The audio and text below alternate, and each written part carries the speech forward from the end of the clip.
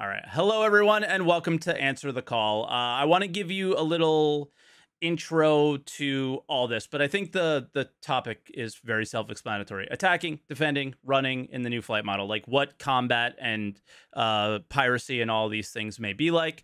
But it all came from I would think I was watching something with the flight model, and Avenger 1 was in my channel, and I was talking about like how I didn't feel like you can run with this possibly. It might be something that could be really problematic. Then he made a video and I reacted to it, and I didn't think it kind of explained the issues that I had with it, but also brought up some other ideas. We're gonna have Avenger 1 on. He couldn't make it, and I wanted to bring a big group, huge round table of different perspectives, where I would be the perspective of the kind of casual player, the person who might be a miner or cargo hauler. And we have pirates, we have PKers, we have PvPers, we have kind of everybody from the whole group of everything. So I tried to cover all my bases as best I could. So without further ado, we have Agent Sleddy, Virgil, Hello. and Jonathan Winters. So I guess we'll start out. You guys should introduce yourselves. So we'll start with Agents. Who are you? What do you do in Star Citizen? And like kind of maybe why would you be on a show like this, do you think? Hi, I'm Agent Sleddy. I'm the leader of Mongol Squad. We're a pirate organization, very active in the game at the moment. And the reason why I would be called into this particular topic is because the new flight model is going to be presenting a lot of opportunities for us to enact more piracy on players, and it's going to change the dynamic between predator and prey with piracy gameplay. Yeah, for sure. I mean, even more recently, just seeing the way like I've been watching the videos, and it's already becoming way less of let's hold them up for money and more just like boarding and taking, and it's like it's already starting to change, which is very exciting. I guess we'll go around in a circle. So Jonathan, who are you? What do you do in Star Citizen, and why might you be here on today's show? What's up, peeps? So I do PvP mostly, and mostly what I do is teach people. I've been around for a very long while. I played with Angels of the Warp. I was in Black Fleet, and I currently play every now and then with Liberty Reapers. So yeah, that's what I do. And those are all what would be considered just like other PvP orgs. Those I are obviously know them, but yeah. Yeah, those are the top of the top. I mean, Liberties is probably the best PvP org right now, hands down. Don't throw that at me. Oh, you Holy wouldn't. shit. You would not win. I promise you. Oh no. There's Black Fleet, which was the top of the tier back in the day, and Angels of the Warp was also the top back in the day. So I guess I shouldn't disbanded have, those orgs, by the way. so I guess I'm aware. I guess I shouldn't have brought Virgil on then, because he's not a part of a top PvP org. So well, here's the thing. Virgil is from Shadow Moses, which is an incredible PvP org. I'm not going to lie. But they have numbers. They have a lot of people. They have a lot of great pilots in there that I personally know, Goliath, Naz. But if we were to do like an organized 10 versus 10, I'd give it to Liberty Reapers every single time. Yeah, okay. all right. Now I will start out with this. That has nothing to do with today's topic. So we'll kind of yeah. I'll allow Virgil to respond, because it would only be fair, but we'll leave that part of the conversation right here after this. Virgil, why would you be on today's show, and who are you and what do you do? Oh, Cutlet woke up too. Yeah, so I don't know. I'd like to think I'm pretty rehearsed in the flight model, and you know, you and me have done podcasts before, based off of flight and all that jazz a lot. So, just the natural progression of it. You and me have been waiting for this for a long time, and casual PvP. I run. Org. Yeah, exactly. You know, definitely. I'm not even gonna go there. I'm gonna keep it. Nah, we're good. But okay. those guys suck. But yeah. Okay.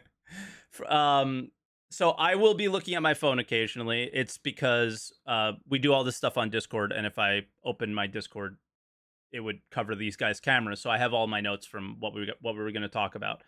I'm on the show because it's my show, but it's also, I think my concerns are the casual player. And I've played both the kind of more, I don't want to use the word casual because it's got a negative connotation, but the miner, the cargo hauler, somebody who's not really interested in getting involved in PvP and a lot of their day-to-day operations in the game, right? They're actively trying to avoid it.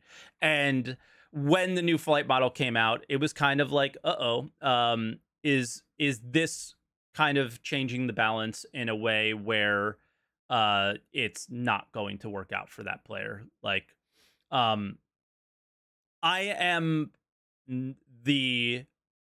of and have always been of the idea that piracy is super important. I want, as a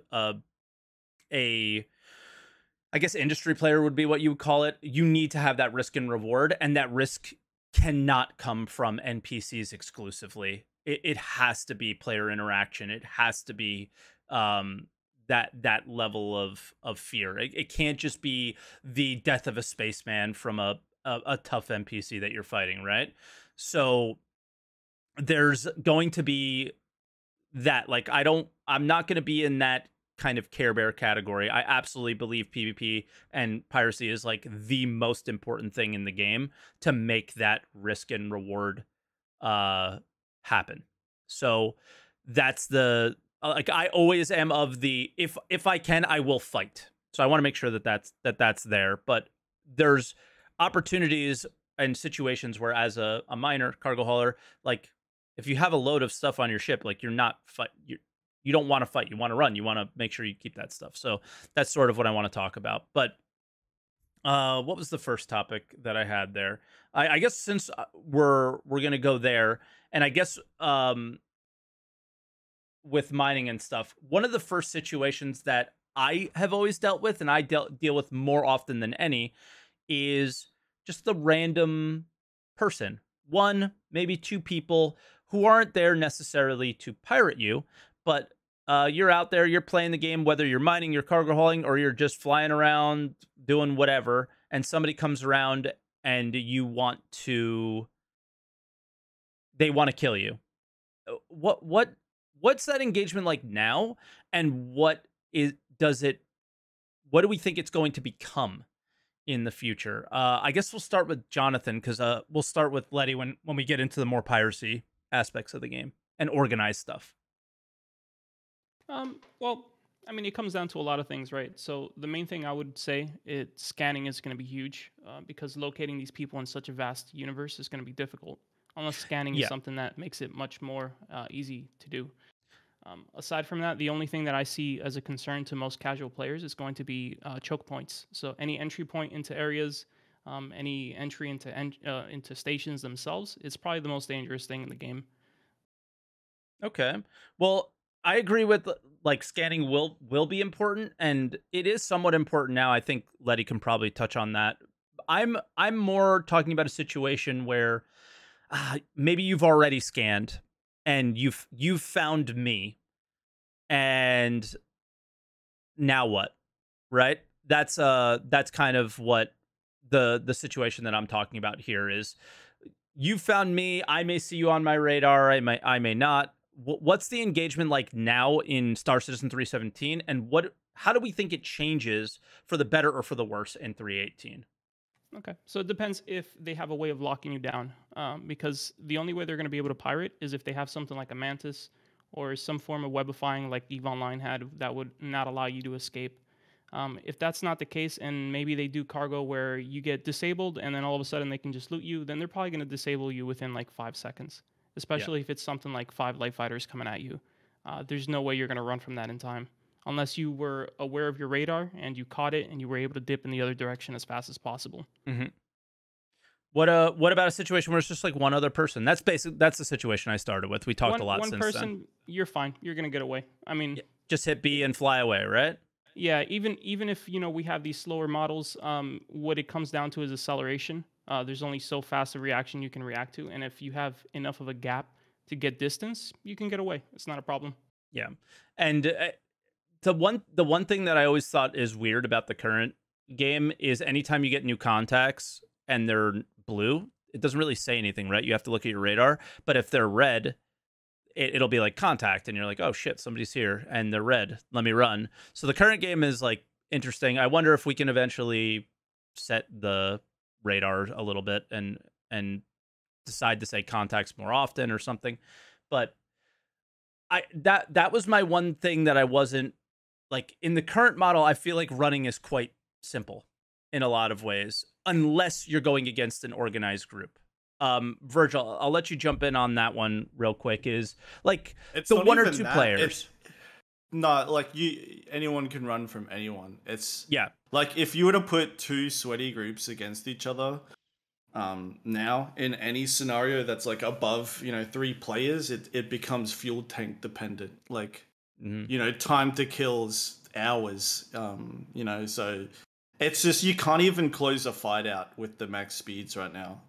That's why, like, for example, when Jumptown comes around, it's like you're waiting for microtech, which basically simulates what this flight model is going to do, right? Which through the gravity settings on that moon, it's far tighter and it slows everything down and kind of gives you a sense of what the future is going to be like. But in space it just doesn't work. The game just doesn't work. It's no one can kill anything, unless people decide to commit. And the meta is to try and recover your shields. So it just doesn't work at all. It's really bad. This should have come much sooner. But yeah, like I wouldn't even say that good groups can keep on top of good groups, because that doesn't exist. Like the only time me and Jonathan have ever interacted in game was at Jumptown, and we I don't remember which Jumptown it was, but we ended up getting, as fights always do, you end up getting pulled away from the surface when we were up in space, and we didn't fight for that long because obviously my group isn't that experienced, but I end up just getting frustrated with the fight because it was just, I think it was my fault for flying too fast, but we eventually got up to those speeds that are just ridiculous. And then jousting started happening. And it was one of those things where, like, I felt if I was going to have any fun, it was commit. But when I commit, I'm dead. So it was just like, this blows. And and you're forced into it yourself. Like, it's, if you want to play honorably, you lose. It's what it comes down to. So, exactly. And this is, I kind of talked about it a little bit earlier. It was a tweet from Gabby, who's another streamer in the Star Citizen community, and I just realized that I never introed Hannah or Xperia 888 because you're not on the screen and I'm looking at the screen. I'm so sorry. No worries. We had a bunch of things, guys. I'm so sorry. Let's go ahead and stop right there and do that. Xperia is on the line up above me here.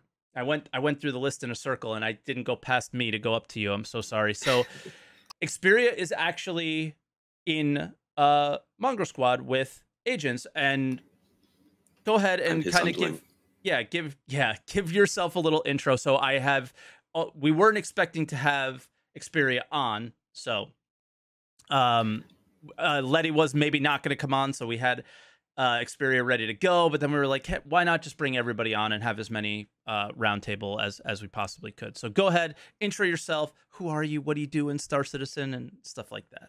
Why would you be here? I'm a small sort of content creator. I don't make many videos, but I do a lot of piracy. I'm part of Mongrel Squad, which is Agents' org. Mm-hmm. I do a lot of piracy. I do a bit of combat lately. No, that's basically it. She is one of our best Mantis pilots. So when it comes to pursuing targets and chasing them down to pirate them, like, she is one of the go-to people when it comes to that. So she's selling herself a bit short there. Of course. I was gonna jump into it and be like, stop it. The thing that I've seen from you, Xperia, is your YouTube channel, and same with Letty. And Jonathan as well. Obviously, everybody here is a content creator to from all different levels and doing different types of content. And the thing that the Mongrel Scrub YouTube channel does a lot, which is, if you guys haven't watched yet, it's addicting. I go into rabbit holes and watch a lot of the videos a lot of times. You guys really should. Is it's group piracy. But what I've seen on Xperia's channel is the solo piracy experience, which is actually really, really, really cool. And I think that maybe you could probably speak to this really well, is you've done a lot of pirating people like myself. We've actually had a little run in at one point.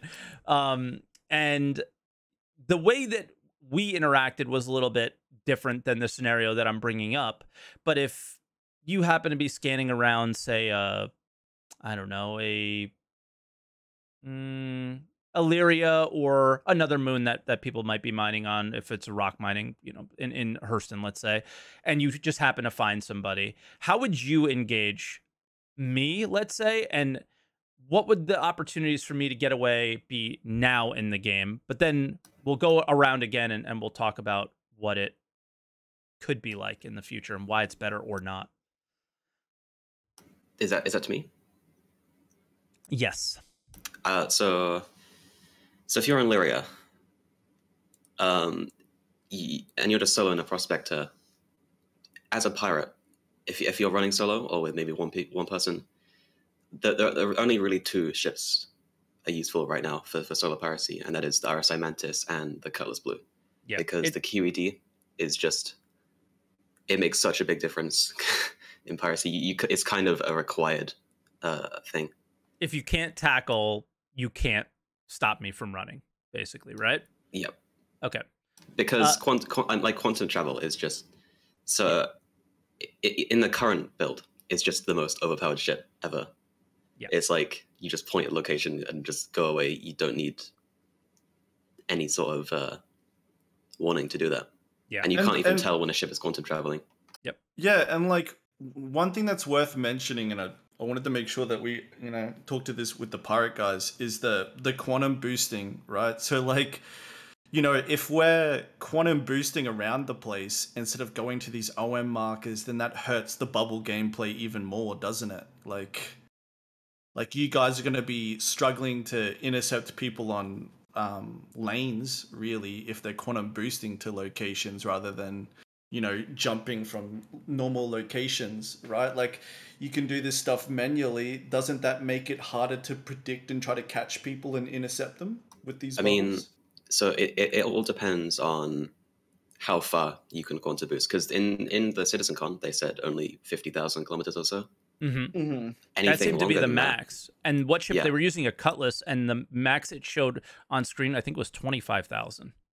Yeah. So I think, and they said longer than that, quantum drive is as normal. So I think people will use quantum. 50,000 kilometers is still a fucking lot. So yeah, but it's not the distance between two moons. It's half the distance between two moons. But I'm talking like, getting to like an outpost on a moon and stuff like that. But yeah. It also depends, can we interdict ships who are quantum boosting? We already know that we can force players out of QCM into SCM with QED. We were told that by Winters at some point. As in the K Winter, the CIG dev. Oh, that's interesting. Okay. We don't know beyond that what QED will do for the new system. Yeah, so I was going to mention that if I hadn't yet, is this unfortunately is going to be mostly the speculation show, because this week we were supposed to get some of the team from the vehicle experience team on Star Citizen Live, and I think a lot of the questions that we may have today, or the things that we would be speculating on today, would have been turned into fact yesterday. And that just didn't happen, unfortunately, for whatever reason. And a little disappointing, but we plan the show and we're still going to have it, and we'll speculate more this time, and maybe we'll get together when we know more in a few months or a month or whatever, and see how things have turned out. I think that would be pretty healthy and fun to do as well. But go ahead. I'm going to try to speak as little as possible this show and just take things in.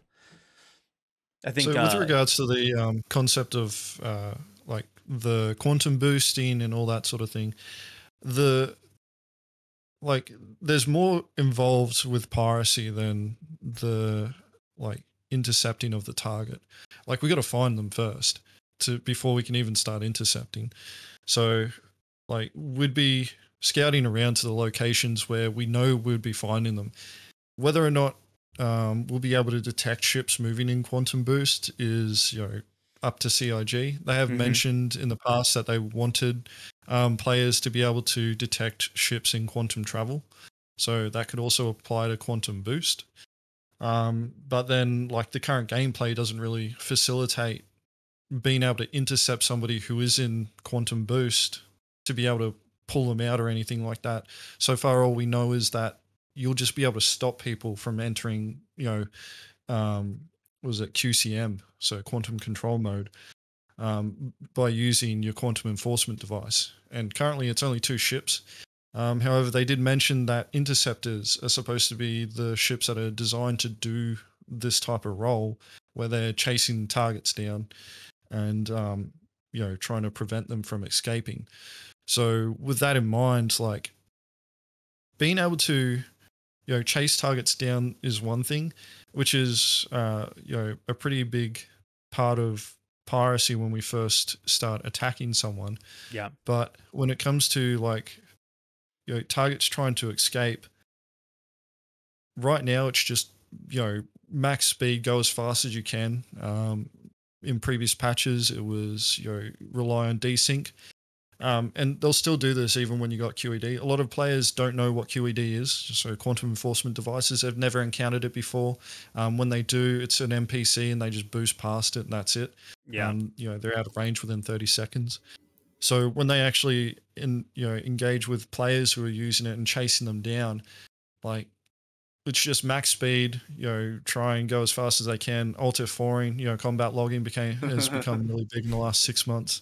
We regularly get called cheaters for using QED. Oh yeah. Yeah, because they actually don't understand. Yeah, you guys. Yeah. You guys, everyone in this channel right now, besides me, and even me at Jumptown one time, was just called griefers. Shit, we've all got the names, we all got the titles. It's okay. 318's fixing it all. But okay, so think of it this way, right? Where's the act of piracy supposed to happen? When you catch them, is it supposed to be en route? Or do you think, Letty, that it should be while they're doing the activity? Where do you foresee where you're going to be catching these guys? Because that's what my concern is. I feel catching people in travel is probably now going to be the hardest it's ever been. And maybe piracy, and I don't know, but maybe piracy is going to shift in the direction where you have to catch the miner mining, or you have to catch the hauler, landing at the outpost or trying to leave the outpost. You're not going to get them in quantum. Maybe you can't get them at stations, because they're in that quantum mode. So, but go ahead. Yeah. So QCM, I see the new master modes that we're getting. The way I see it is that this is a step towards trying to push piracy out onto trade lanes, and essentially moving us away from outposts and from locations where miners and haulers would actually be stationary for long periods of time. And the reason behind why I think that is that in an area like Stanton, you got the Comrades, you got security outposts, you got armistice zones, you got security patrols and all that. Those are all influencing factors on, pirates moving through areas. Realistically, we don't want to be encountering security. We don't want to be limited by any sort of security forces there. And in the current form of the game, it doesn't really matter. Now, yeah, we already do it now, where we go to the outpost and we'll intercept people as they're leaving the armistice zone. We know all the green zone distances for using the snare and the dampener, and how far we need to be. We know the quantum ceilings for all the moons, all the planets, so that we know how much of a window we've got to be able to intercept a target, so that we can prevent them from being able to enter quantum travel and turn it into a SCM chase. And with the master mode, it sounds like and this is a concern that a lot of people are having. And, you know, if you were paying attention to Spectrum, it was on fire pretty much after CitizenCon with the announcement about master modes, where, you know, like QED forcing ships into, you know, was it standard control mode, where they couldn't go past a certain speed, and essentially locking them into a, you know, the potential scenario where they're going to have to fight their way out. Like in the current iteration of what we have now, when it comes to security presence, the armistice zones and all that sort of thing, that's going to be the most likely thing that's going to happen. But in an area like Stanton, you would expect that you'd be able to call on security forces, you know, if you don't have escorts or anything like that with you, to come to your rescue, in which case the pirates really are having to assess where they engage. So realistically for us, we, even though like QCM can shape where we're attacking people, it's only a, you know, small portion of you know, the bigger picture when it comes to piracy. And you know, this is just an extra piece that pushes us further away from, you know, loitering around outposts. Because right now, with the way that we do it, we'll have like, you know, 5 or 6 ships, you know, just outside of detection range of a target, and we're all just there loitering, and then we see Hurston Security rock up and they'll scan one of us, and we're like, you know, notorious pirates, you know, just waiting for this person to take off so that we can go pirate them. And nothing to see here. During piracy hits, yeah, exactly. During piracy hits, we'll be getting scanned. We've seen targets get scanned by Hurston Security as well, whilst we're trying to pirate them. And realistically, that security, you know, that NPC should be trying to stop us. It should be able to detect what's going on and go, okay, we got to stop these guys.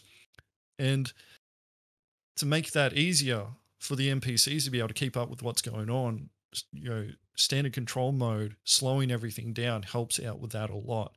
And it, you know, forces us into a position as well. And this is something that a lot of people don't consider as well, is that, yeah, we're forcing our target into moving slower, but we're also moving slower as well. So if there's ever a counterattack coming, you know, we're all moving slow enough that we can be engaged in combat as well. And during that time, that presents the opportunity for whoever we're trying to pirate to be able to get away. With the whole, you know, idea behind quantum control mode essentially negating a section of piracy, I don't see that happening. What I see it as is a potential opportunity for CIG to expand on, you know, the chase when it comes to pursuing targets, because this also applies to bounty hunting as well. Like bounty hunters have to be able to, you know, intercept, and they need to be able to disable. So a lot of what we do is right now will also affect bounty hunting later on down the track. Absolutely. I was going to try and bring that up is people may think that this is all about, you know, being on the wrong side of the law necessarily, but the tactics are exactly the same for the bounty hunting side in a lot of ways, for sure.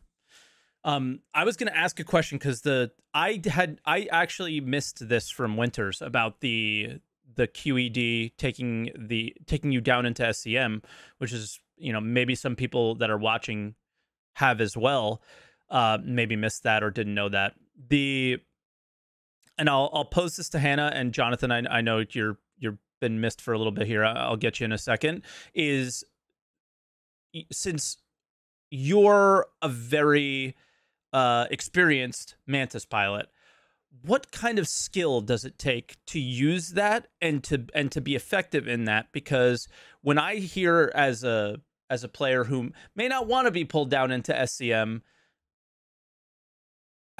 where's the skill in doing that, and is it possibly a balance that is going to be tough to balance and counterbalance when I'm trying to run and you have a ship that can do this kind of special thing where I don't necessarily have a ship that counters that without my own skill? Is it just a skill thing for me, or is it how does it work? Explain it to me as somebody who doesn't know, and maybe others won't either.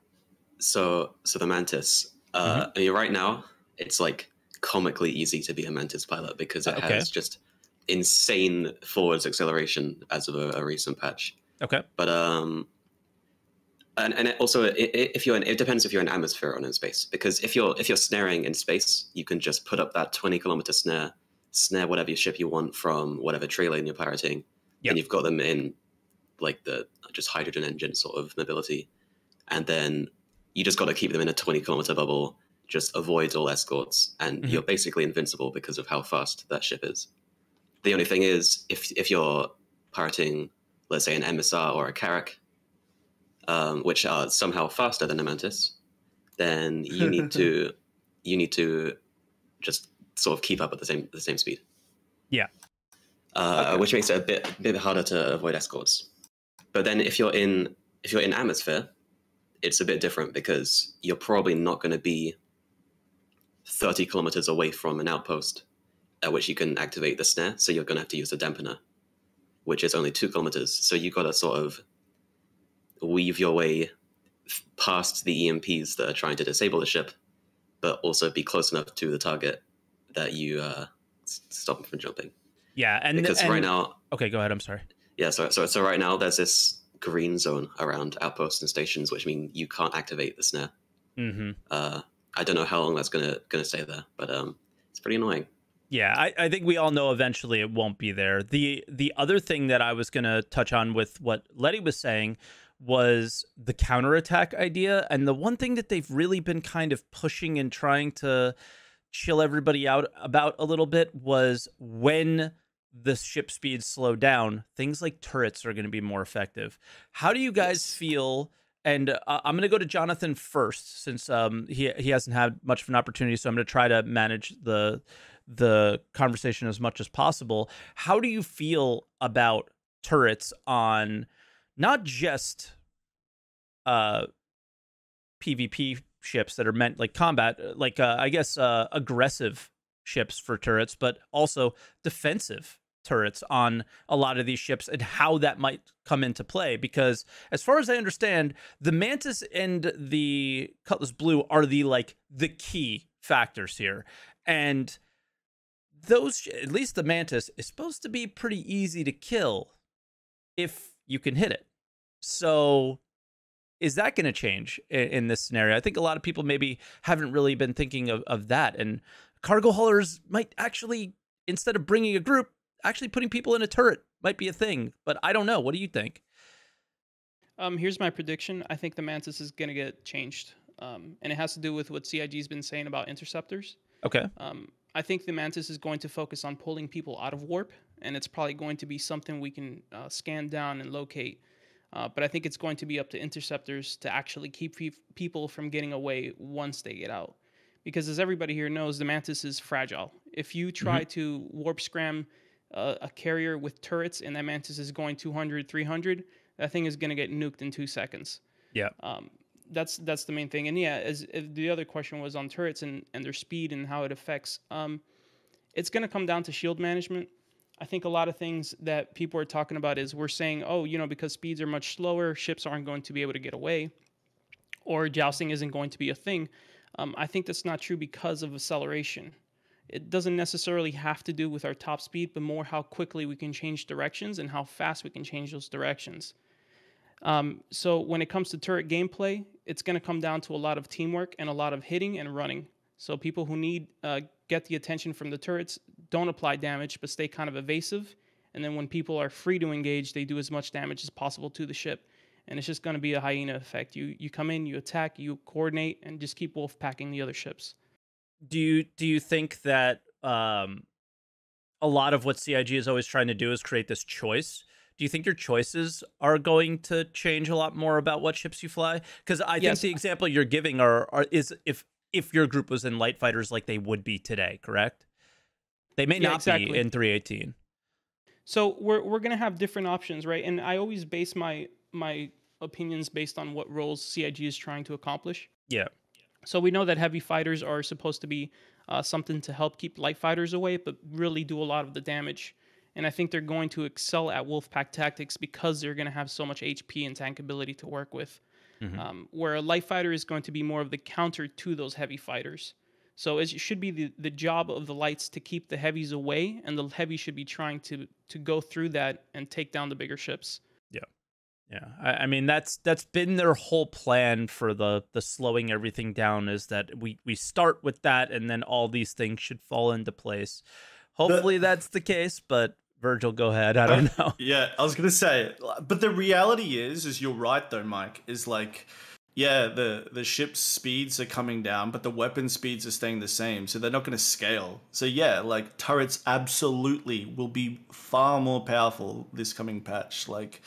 And yeah, that's intentional design. Like, if you are flying a Gladius at 250 around a hammerhead, in range, which is what 2K, like, yeah, you're gonna start getting cooked now. Gotcha. So, absolutely, and that's like really good gameplay, right? Yep. Like, we want things to escalate. We want the size of ships to matter, and.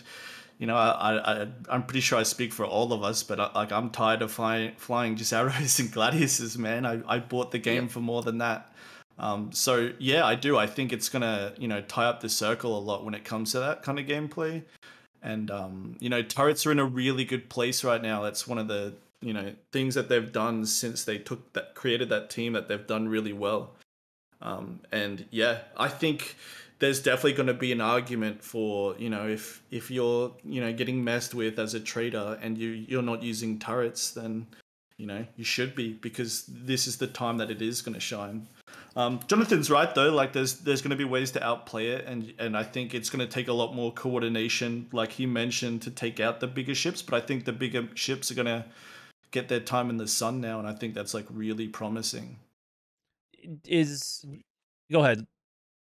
I think somebody was going to. We're already doing simulations like similar to this, like that we like whilst we do go out there and we'll go pirate other players, part of our training is to do simulations where it's like what we consider our nightmare mode. So we'll have that cargo hauler that's got turret gunners and escorts and all that sort of stuff, and we'll take one of our raider teams in, and their objective is to do the same thing that we do to players in the game. And we've been given the answer to defeat us for years now, and people still keep ignoring us. It's like, use turret gunners, use escorts. Those are literally the counters to us. And they are just as effective now as they will be in the next mode. What people are going to learn when we get the master modes is just how strong those turrets really are. Because, as the guys have pointed out, we can't move as fast anymore. If we start getting hit right now, you just bang out at max speed, and you're like 4 kilometers away out of range. Just leave weapon range real quick. You can't travel 2K at a blink of an eye now. So it's absolutely a thing. Doing these simulations as well in atmosphere, like on moons with thick atmosphere, like Aberdeen or Ariel, is a really good training area for experiencing this type of scenario, because you're forced by the flight model currently. Like, you can't move as fast. Your cargo haulers have a lot more thrust power at those thicker atmospheres, so they are able to punch harder and move faster. So like for us, we've got to be able to predict better. We've got to be anticipating what we're doing. We can't just nose onto the target because of the atmosphere causing issues with the bloody flight model of the ships itself. So we can't just do what we do in space, decouple, turn and face, and just keep traveling along the same vector. We've got to actually start trying to fight for position and conduct strafing runs and try and gain elevation and come down, swoop down on them, just so that we can actually drop shields and go after the turret gunners. And during this time, the turret gunners have just free reign. Like, the ship can just go in a straight line. Like, a caterpillar is actually quite strong in this scenario if they've got turret gunners on it. And once the shield face starts getting low, just rotate the ship and you're back at square one.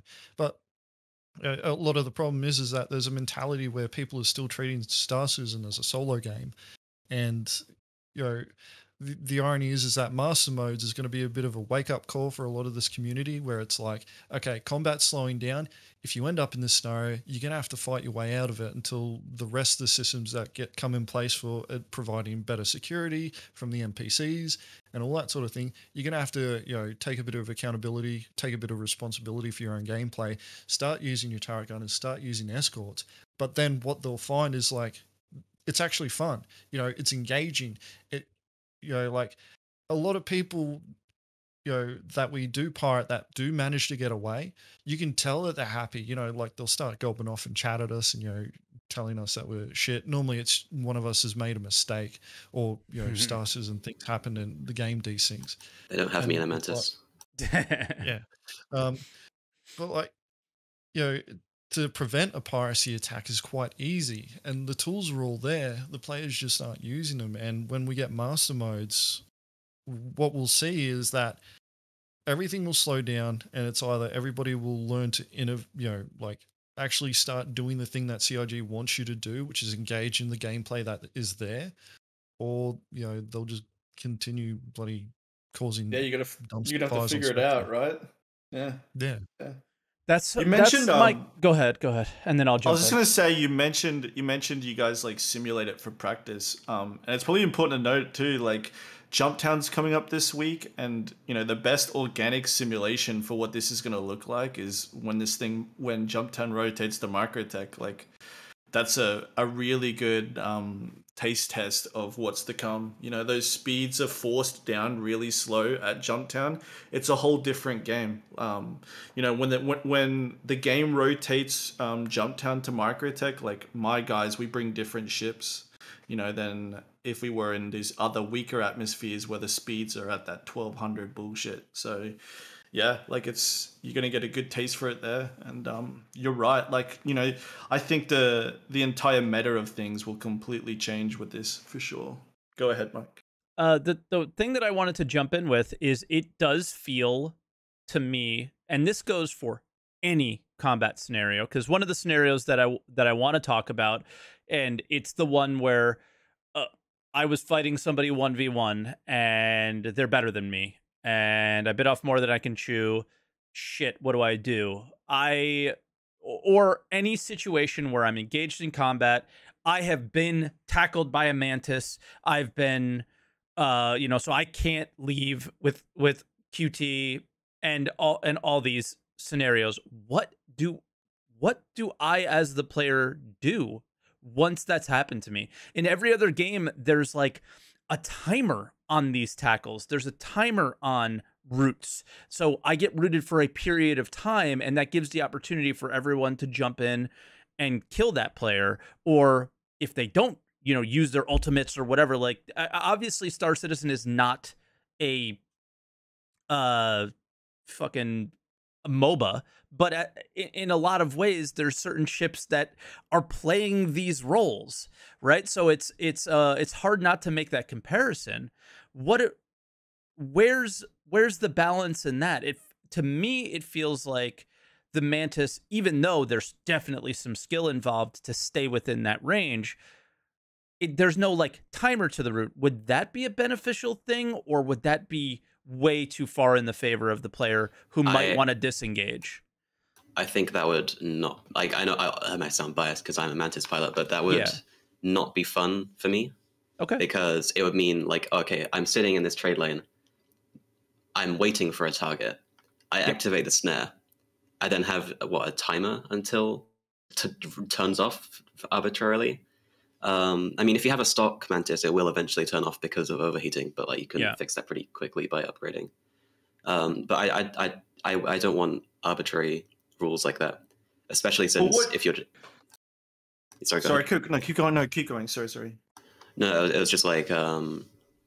I mean, normally you don't, as a pirate right now, you don't just wait in a trade lane waiting for things to come. You go out actively searching for targets, predict where they're going to go, and then set a snare. So you do normally have a good idea on how long you'll have until you snare them. Yeah, but, and I would also let's rotate the clock forward a couple of years. Maybe we have server meshing. Maybe there's more players in a server. So it's less of that I've waited for hours upon hours upon hours to find somebody. and this is something that's happening more consistently. I would say so. The I've waited forever, and I feel like hopefully that you guys have the all right, we'll get him next time. Next target, kind of scenario would be. Oh, I hope so. Yeah, I hope so for everybody too. But the for me, that's the thing is I don't want that to be a factor in the conversation as much, because I don't think it will. I hope it won't. I hope it won't. Well, in that case, you also have to worry about like interdicting non-targets like NPCs or security maybe. If you're just waiting that long and there's like a more of a chance of catching people. But I still don't think that a timer on the QED is a good idea. Okay. For that reason. Mm-hmm. Even if it's the reason you're longer than like, that, a 5-second one, like it's a pretty significant one, 30, 40 seconds of you are stuck for a while. And then there's a little cooldown and maybe it starts back up. I don't know. I'm just playing devil's advocate here. I don't actually necessarily think it's a good idea either. But you're asking this because you're weighing whether or not people should be able to outplay getting away from a mantis, right? Like that's what you're trying to get to, right? I want there to be maybe a counter to that is similar in skill level to having to use a mantis. Some sort of something I can add to my quantum drive where I have a button I need to press but stay a certain distance away or something, like similar but opposite. It's just going around the mantis. Yeah. In EVE Online, say you web like snare a ship, right? That's going to catch every Joe Blow. Like any guy with a normal fit is going to get slowed down by that. Unless you've picked the counter to that, which is a warp stabilizer, which basically means you can't be snared, right? So like, and that's my question is maybe when you're not supposed to beat the mantis. Why? Because Hannah here, is wearing the consequences of flying a much weaker ship by being in the mantis, right? Like, you kill it. That's your she's counter. Not in a Gladius. She's not in a Saber. She's in a mantis with size 2s, right? Like, so maybe the answer to that question should be in the preparation before you started trading or before you started mining. And Hannah, you just mentioned that one of the 2 ships that evades you a lot is the Star Runner, right? Oh yeah. That. And isn't that considered like a blockade runner?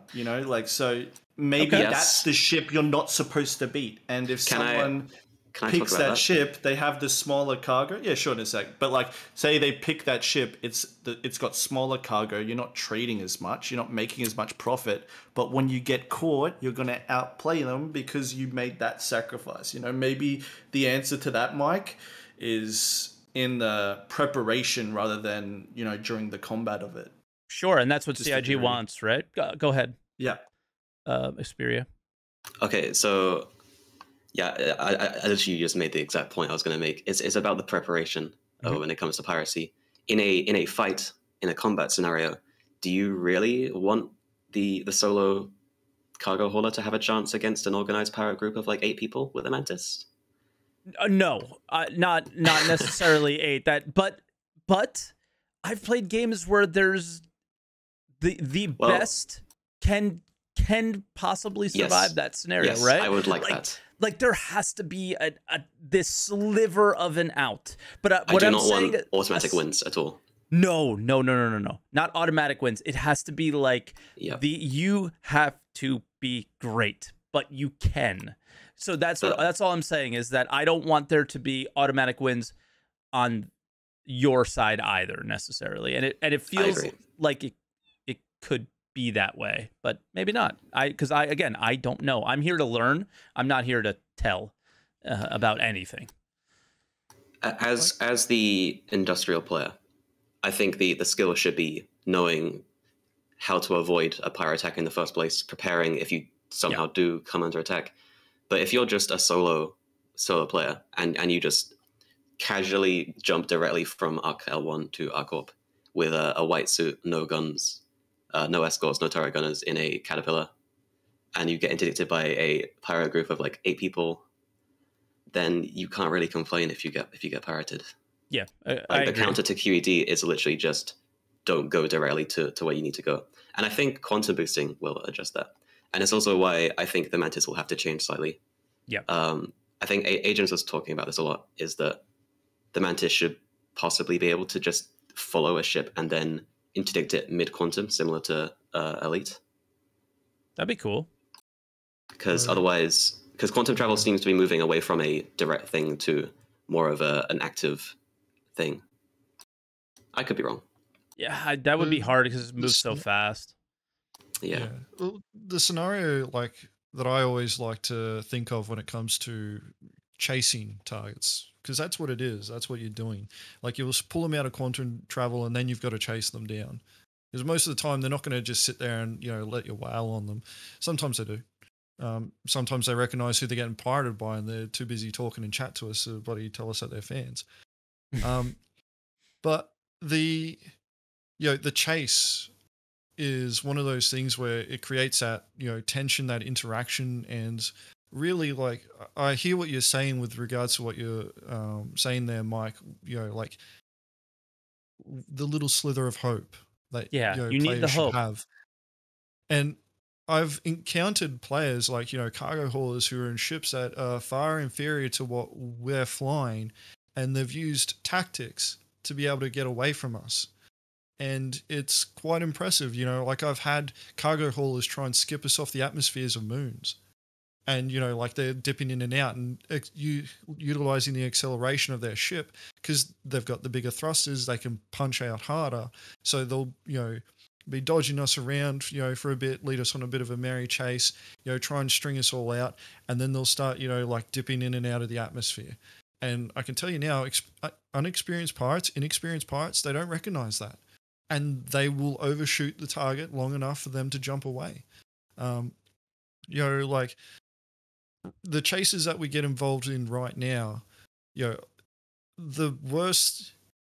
Before, it used to be the best tactic, which was just max speed, fly in a straight line, and rely on the desync shield to bloody protect you long enough until we either get bored or we kill you, or you can bedlog. Now it's with the fixes for desync that we've all got, it's more or less like they've all just switched to combat logging. But the ones who do try and avoid us, who try and fight back, they'll use maneuvers and they'll leverage the acceleration that their ships can just punch out harder than what we can. And we've got to be on the ball with what we're doing and making sure that we're leading their movements so that we can stay ahead of them. And with even with a Mantis, trying to do that and keep ahead of them, like a C2, for example, is a really, really difficult ship if the pilot who's flying it knows what they're doing. Like, that Mantis has to stay on ball. And when you got like 3 other, EMP ships kicking around, and you might have a couple of, counter escort fighters there just trying to help with getting the shields down, collisions are going to happen. And that's what, cargo haulers can do, industrials can do.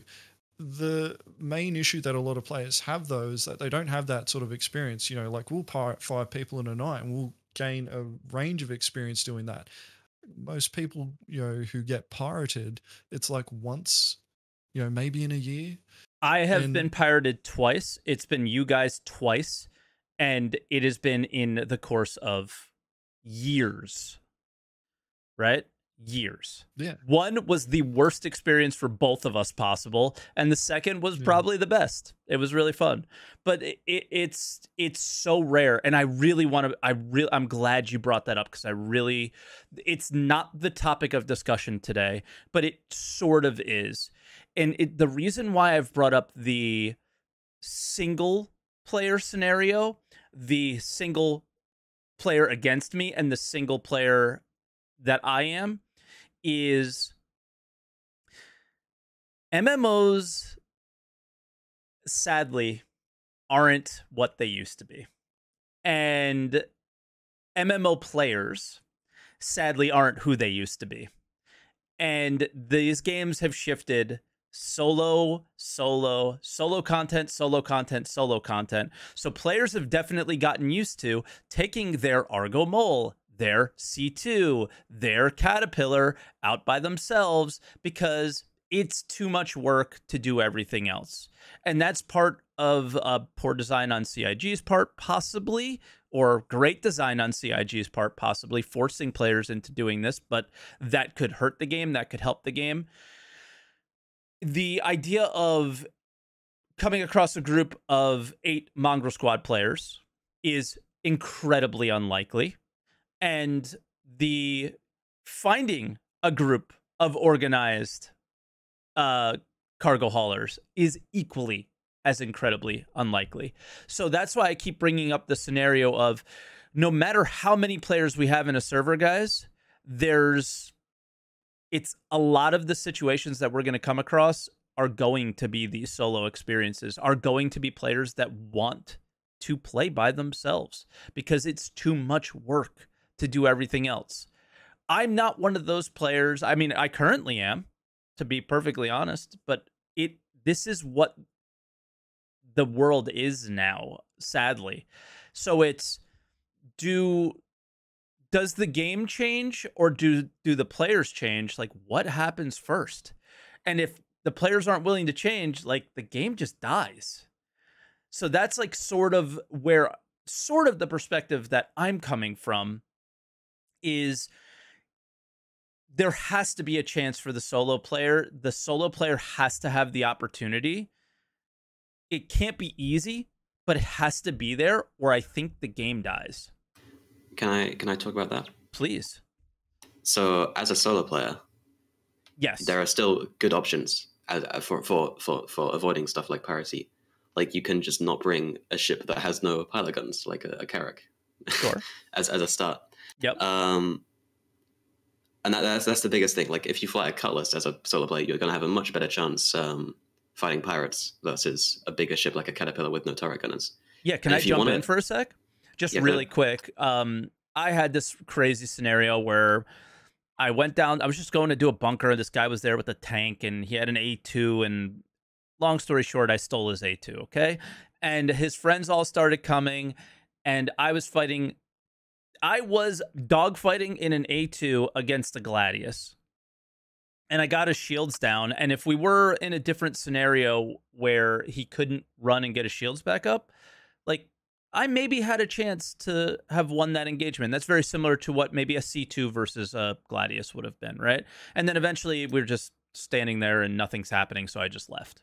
It was stupid, basically. But yeah, I think that's a good point you make, and I just had an example like that I felt like jumping in. Sorry, continue. Yeah. I mean the A2 is I think it accelerates faster than a Cutlass in every direction, so that's fun. It was fun.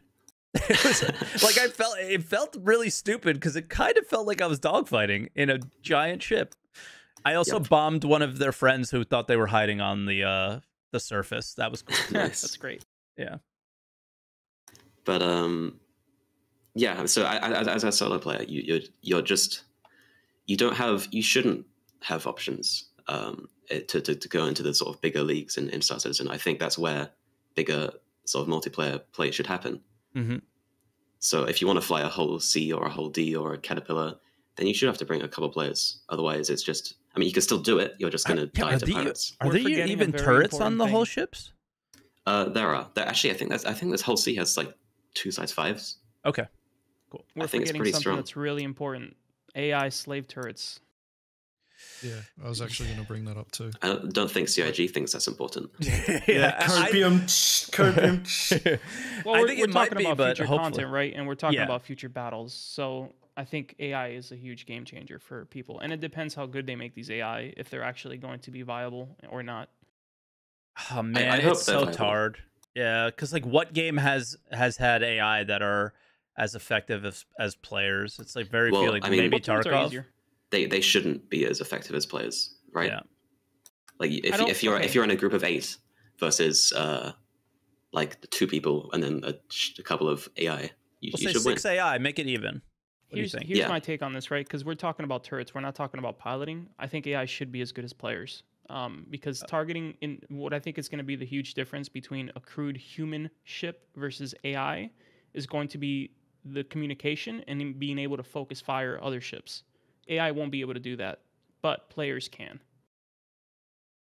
That's interesting. And also just general costs. There's a cost factor to that, and maybe that'll mean something one day when money means something in the game. a bit more than it does now. Do like do like a hypothetical, like Mike. Like, do you believe that if you were mining, you know, on a moon in a prospector, that you should be able to get out of that if you get caught? Or do you think it should have been your responsibility to mine somewhere smarter? Oh, it should. Like, well, and do get caught. You know I what mean, I'm saying? Like, the way I mine now is the balance should be. Well, yeah, the way I mine now is to just be smart. I fly into a location and I don't QT to anything. I fly down to a random spot on the surface. And the only way that I'm getting caught is if you're watching my stream and you go down to the location that I'm going to, because you could tell by the way the planet looks or whatever, right? Or I just get really lucky and somebody happens to scan, or really unlucky and somebody happens to scan in that area and find me, right? But do you think that, like, where they're going with this, if the master modes is to benefit in addiction and, you know, making it hard to escape, harder, not impossible, but harder, do you think that that's in a good place, or would you prefer, you know, the prospectors being able to get out of that, you know, like be able to go from 0 to 100 real quick? You know, I think what do you think that sits? Can I maybe like answer that question with a different, like totally different question? It's absolutely. More what Jonathan brought up was like scanning. I feel like scanning is in like the stupidest place and is so not normal at all, and just this placeholder pile of garbage where it's just so weird. Like, I'm sorry. So pirates, if you get pirates caught, are scanning and finding rocks and not ships, and miners are finding things that they're not looking for. It doesn't make any sense. It's very weird. Bullshit. Yeah, right. So there's scanning went backwards. Exactly, yeah, dude. It's so bad. And then when you scan, it's not like it lights you up. Like, I think that the way that the game is probably going to go is what they showed us at CitizenCon with the individual player, right? You did a little scan, you get all your little items in front of you, you do a big scan, guess what? You lit your ass up to everyone around you. So if you're Letty or Xperia in Mongrel Squad and you're scanning looking for me, the pitiful miner, I'm going to know that you're looking and I'm going to have the opportunity to leave. And if I'm not paying attention, that shit's on me. So to answer your question, I think that's where that scenario should be played out. You don't stand a chance if they caught you, but if you had scanned, then you're rolling the dice and could maybe get out before they get to you. Yeah, that would make sense to me. That'd be a decent balance. Yeah. Or the classic CIG thing is we give each other the choice. They can have certain components on them that maybe makes their scans a little bit less powerful. Yeah, I love that. I actually really like that. But yeah, their visibility goes down, but I have a radar that is a little, you know, I choose a radar that does something negative to me, but gives me the advantage of knowing that somebody pinged me early, right? Like, these are all things that we're not playing a finished game. These are all things that they're most likely going to consider. These aren't crazy ideas that I just made up in my head that they probably didn't. Like, we all know that, I'm sure they've talked about these things. The implementation is the hard part. So that's the thing with all that. I think that's how that scenario plays out. I think it all plays out where we're 100K from each other, 25K from each other, 50K from each other, or excuse me, maybe even like 3, 4, 5K, like just far away from each other, where we're not on each other's screens, we're not on each other's radars, but then we made a choice that scenario happened. And I guess, I mean, you're making a good point about that maybe that's where the industry player makes their decision, the right one or the wrong one. Maybe it should be strategy and preparation more so than in the minute, you know, like, you know, I think that there's a debate there. It's hard to get it'll be really hard to convince the community of that, you know, because they're used to, like our mongrel friends here are saying, you know, just flying with complete immunity. But yeah, I think that could be like the answer to a lot of this, right? Is like it's gank prep, you know, it's making sure that, you know, you're expecting it, you're planning for it, you've got a plan for it, all that jazz. Yeah, I mean, Xperia or Letty, how do you feel about that? Because it does sound like it's a little advantageous in my favor, the miner favor. That's what we've been saying. Is it's all about the preparation rather than the actual fight. Like, obviously a prospector is never going to be as good in a fight as a gladius. It shouldn't be, because otherwise we'd use prospectors for dogfighting. Yeah. But it's all about the preparation. And this is one thing I always see when I do a shipboarding. Is everyone just wears a white suit. They don't bring guns, they don't bring armor. They don't expect to be boarded. And when they do, they're not ready.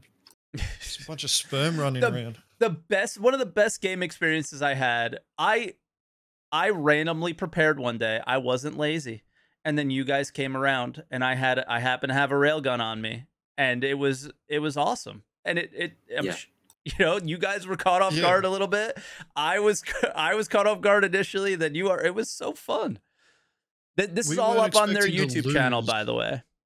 Yeah, yeah. We weren't expecting to lose a warlock. Like, when it happened, we had no idea. Like, it was Kanjar that got blown up first. And he's like, what the hell is going on? Where did that come from? Yeah. And then, you know, like the gameplay of trying to find, you know, Mike, who was running around with a railgun at the time, we had no idea. We just knew that there was one person on the ground, and we didn't see any other ships in the area, so there must be a railgun. Yep. And, you know, we weren't getting the shield notifications either, so Baron almost died, and he only noticed at the last moment that one of his shield faces was disappearing. And that got us flying all evasively, and, you know, we had to drop one of our Marines on the ground just to go and hunt Mike down. Yeah. You know, it reaffirmed the, you know, respect that the railgun deserves. But the thing is like, you know, the point about preparation, like, people just want to be able to, you know, jump in game, you know, thumb and bum, mine neutral, and just, you know, move box from A to B. But when it comes to, you know, what we do when it comes to that preparation right now, like, you know, we study what cargo haulers do, where they go. We study what miners do, where they go. We study, you know, like how the, you know, the ship properties and all those stats and things like that. Like, the level of preparation that we do when it comes to, you know, piracy, it just doesn't scale when you get that, you know, solo space dad kicking around in the, you know, C2 fat arming it with a bloody hold full of Laranite, and they're just expecting to be able to escape. It's like, fuck you, man. No, you don't get to escape. We put all this time and effort in. We train, we do all this shit. Why do you get to win when you did fucking nothing? Because dying is not immersive. Well, I mean, there is this factor of Death of a Spaceman that comes into play here. That is kind of, it gets crazy with this stuff. Is players don't. This is really where I want to take the conversation now, and I'm gonna shift over to Jonathan and probably Virgil a little bit more here. Is just general dogfighting PvP. You don't want to die, and they're gonna go more in the direction of disabling ships, but PvP, like, I can't imagine that the satisfaction that we get when we do PvP and we do blow up a ship, that they really want to take that away either, right? And Death of a Spaceman has this, like, weird factor that comes into play with that. Is I am in a fight, I'm losing. Does that mean that I lost? Jonathan, I'll go to you. Where's the opportunity to survive, basically? Yeah, there's always comebacks, and I think it depends what they do with scanning once against, right? Because even if you eject, like, I mean, they can scan your body down and shoot you. Yeah. Like, it's not a savior button. Currently, I think the escape system the ejection system is kind of pointless. Yeah. Even with Death of a Spaceman, because of what I said, maybe they'll target you and kill you. But it depends. Like, that's a 1v1. Maybe they're trying to be like super mega, you're going to die, so they're going to hunt you down and kill you. The other thing we have to take into account is, like, who cares for some people? Like, I know personally, the way I play, like, if I can get my ship back and my guns back, if I die, I lose my skills, whatever the consequences of Death of a Spaceman, I don't care. I'm out here to shoot people. Like, that's all I care about. Yeah, I mean, that's kind of how I'm not gonna, unless the game really forces it. The idea of, like, losing my character is not going to play much of a factor in for me. But I wonder, you know, the space dads that we've talked about will likely care a lot. Yeah, some people are definitely going to get rolled by it. And it comes down to how much they care about skills, faction reputation, and whatever they decide to take away. Yeah. If I can say something. One thing I wanted to add, I'm sorry, real quick, about the other things we've been talking about where these pirate groups are attacking people. Something we haven't really considered is, there's also going to be other groups that are going out with a mining ship with a big signature, and they're going to wait for you to try to pirate them, and then they're going to launch a counterattack. Because there's people who enjoy that kind of stuff. Hell yeah.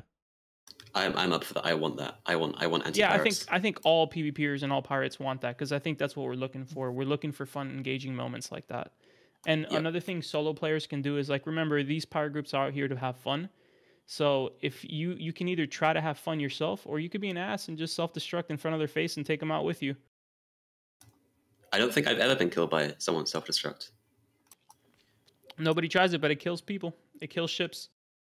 One of the questions that I want to ask you guys, though, like, you may not care about what happens to your avatar, but what about your time? Like, you're in Pyro. You're dogfighting in Pyro. Closest place to respawn is going to be like a 10-minute quantum travel away. Like the way that you approach combat then. Well, that's just I have to spawn at Grimhex, so I already deal with that shit. But yeah, no, I know what you mean. Grimhex Master Race. And also consider, like, the ramifications of you dying in combat beyond, like, your what you lose to yourself. And this is actually one of the points that I kind of wanted to talk about as well, is like master mode shaping the way that combat goes, where it moves away from very individualistic and just hyper focused on what the individual can do, and focusing more on team combat. Because you can't, like, in a system like Pyro, you couldn't afford to lose half your force if you're trying to take an outpost from another group. You can't afford that. You can't, like, just send, like, you can't have your pilots going in there as individuals and everybody, just chasing one target around, because you're going to have an organized group who just, furballs it up. They all ball up and they just start smashing everything that comes near them, because, it's all going to be about, maximum damage going onto a single point. When we get master modes, speeds slow down. You can't run away once your shields go down, because that group is going to be able to keep up with you. They'll recognize what's going on and they'll just start pursuing, and they'll smash you as well. And you can't go as fast. And if you try and go into QCM, you're going to lose your shields, and the interceptors are going to be on you during that entire time before you start moving at faster speeds. So when I keep hearing about people talk about dying, it's one of those situations where I'm like, death really doesn't mean much in this game right now. But when you look at it from a tactical sense of, like, you're trying to achieve something, the time that you end up like investing into getting to that point becomes a lot more valuable than what your individual avatar is. And that's where, like, like for us, teams that are working together, group gameplay is going to become, more and more important. And that's something that I think is lost on a lot of the community. Yeah, the game already punishes death, like, incredibly high already with the just time sink of, I think, trains and all this other shit. I think, like, you're onto something, Mike, because, I mean, like, what's poisoned the game right now, like, I can't get 50 of my guys to log in at all, none of them. But, like, what's poisoned the game right now is you can't, reach any sort of PvP conclusion if someone doesn't want it to, right? So, like, you can't kill someone that doesn't want to die. It's just the way the game's designed right now. Now, the problem is when this comes in, these master modes, these fights are going to reach a conclusion, right? Like, 20 people go to Jump Town and another group of 20 comes, well, like, at least 20 are going to die. And I think that the balance in that, in the idea of protecting the whole, like, death of a spaceman thing, is like, I'm not here to, when people go to Jump Town, they're just looking for ship explosions. So maybe, like, ejecting and then landing on the ground becomes a bigger part of the game. Or, when they said that the future is going to be disabling ships. So what, you shoot a ship, it explodes. It doesn't actually, like, you see the explosion, the pretty fireworks, and it just falls to the ground and you're still in it, and you might be still alive. So there's ways it could fit in, but you're right, they kind of contradict each other in a way, don't they? Is like, they really do. This mode but it, like, and that's concerning too, because, you know, like, that's what's really driving me mad with this game right now, is that, you know, you can't close the deal, and you know, and they want the future to be where it's such a rare thing. This is Death of a Spaceman. The consequences are real. And I'd be surprised to find out that they wouldn't be dialing it back a bit. I'd imagine the Death of a Spaceman consequences are going to be a far lighter than what they originally proposed to us, because I think, you know, ships blowing up is going to never not be a reoccurring thing, you know. So, but yeah, it's worth asking about for sure. And I do think that, like, you know, I would love to see ejecting and, like, you know, being stranded and needing rescue and stuff to become a bigger part of the game for sure. Mhm. But it's going to be really refreshing to actually see these things happen, you know. And we've been robbed of it for so long. Yeah, and the thing that the reason I brought it up is, you know, when you're in a fight, if you lived, you won. And if I got out of that scenario and, you know, lived to fight another day, that's a win. Even though I got my ass kicked by you or Jonathan or anybody else, if I survived that fight, I won. But what I do see is, like, the toxicity of most PvP communities is that if I run, I'm a pussy. It's true. Yeah, but you know what? If you didn't kill me, you suck. That's just salt. Yeah, if you didn't kill me, you're just shit. So that's what it is. Because, you know, I've played games all the time, and if I like games like PvP games, and if I survived, you just suck. So if you let me add something here. It has to do with what you were asking earlier, Mike, and it has to do with being a solo player and surviving these engagements. So this, again, depends a lot on what they're planning. But let's say they make Interdictors the only ship that's capable of stopping you from going into quantum mode. Well, they've already started to leak SCM speeds, and we are starting to see what speeds are going to be. We know the Arrow is going to be 270, the Gladius is going to be 280.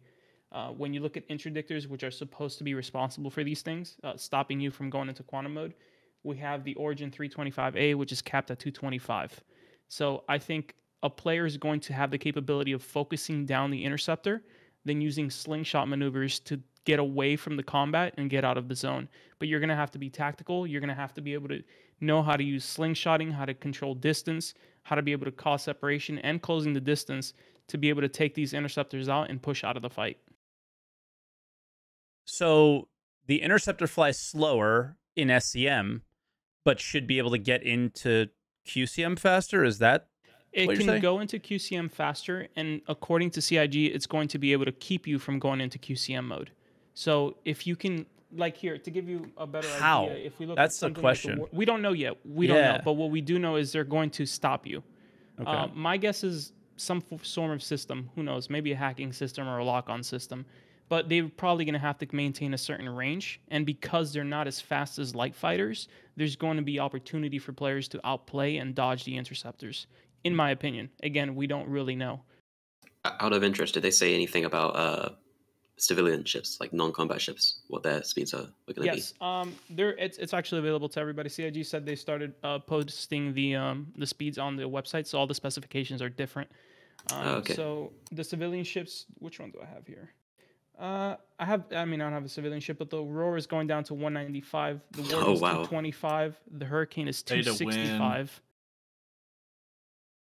Prospector is 200. So you will be able to outmaneuver an interceptor if you know how to fly well. Okay. It's on. Didn't they mention? This is for people. If anybody is curious, when you go to Robert Space and you look up any of the ships, under technical specifications, they've been adjusting all the speeds of all the ships. Sick. Here we go. It's Hannah, happening. didn't they mention? Hannah, I know you were part of the conversations. I think I wasn't reading them at the time, but didn't they mention that they're going to use what is it, like grav guns? What is it? Are you talking about like that Argo thing that tracks you in? Tractor beams in weapon slots. That was it. Like, they were talking about that, right? I think you were part of those conversations. Don't remember. Hannah. I do know that tractor beams, you'll have to disable them before you can use it. It's not. Okay. It was public. But yeah.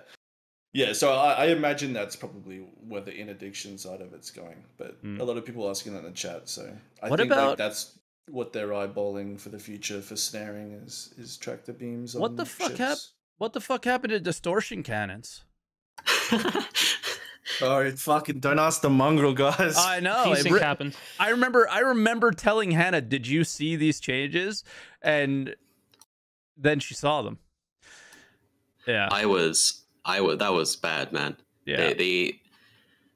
So I understand why they did it, but I don't know why they did it at this time. Why did they wait until specifically now, before we have proper systems to disable ships? But I don't know, because so 318, right, is coming out at some point. We're gonna be able to steal cargo.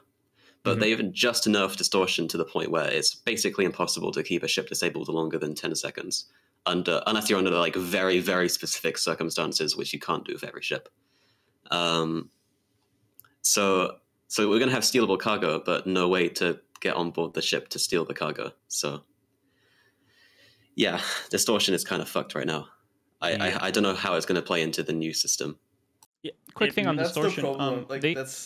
They ahead, actually work really well if they're not moving is the issue. So if you have like a Hornet built with repeaters, we've tested it and it works at like 200-300, no problem. You will shut off ships. But once they start to exceed 300, it just loses its shit and it's like, nah, it's not about disabling the ship in the first place. It's about keeping it disabled.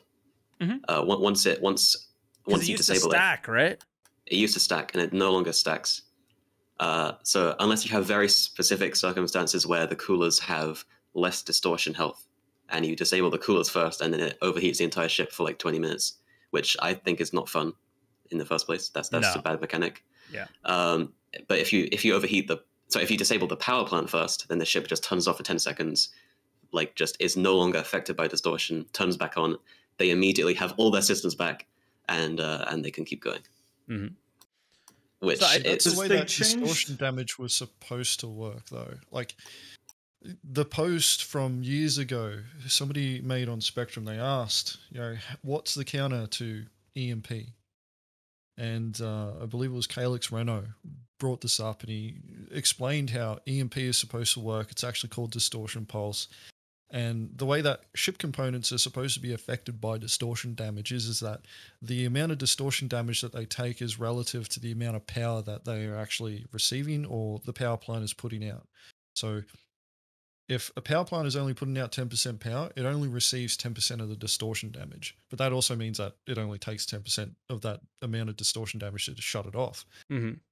And the way to counter that was that you just turn the component off, and then, it's immune to distortion damage. So what we got in 3.17 was exactly that. Components that are shut off are completely immune to distortion damage. It's the first time that it's actually been like that. However, it's really they didn't change the actual values at all for that. So it's still the same, wasn't it? Yeah. So the components are still the same, like distortion shutdown as before.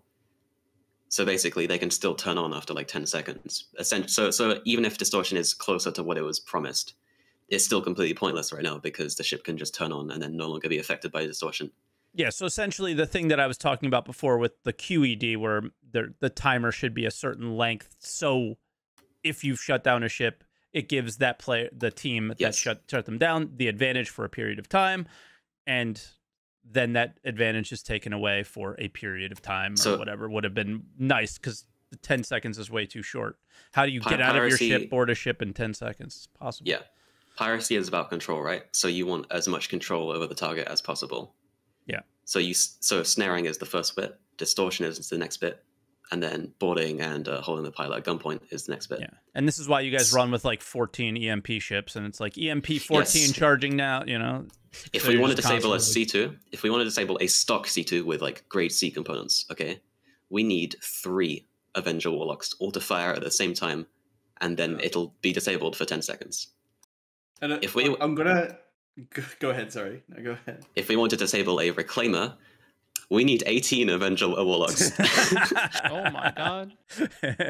Have you tried with the worst thing is too, is I'm gonna give you some tough love here, but like the fix to what you're describing, I hope you guys aren't like holding out for it in 3.18, because it's gonna take this gigantic distortion rework for them to just unfuck what they've done. Like, yes, and that's like the worst part of these guys' development process is like they're not in it for the band-aids, and yeah, it sucks. I really wish they'd look after you guys and some of the other loops that are really lacking right now, but I think that you guys are sadly going to get that same treatment, which, you know, I really despise about how these guys operate. Is they're going to wait for the huge, gigantic, you know, distortion rework, you know, where they reinvent the wheel, and you could be looking at a year, you could be looking at 2 years. You know, we don't know.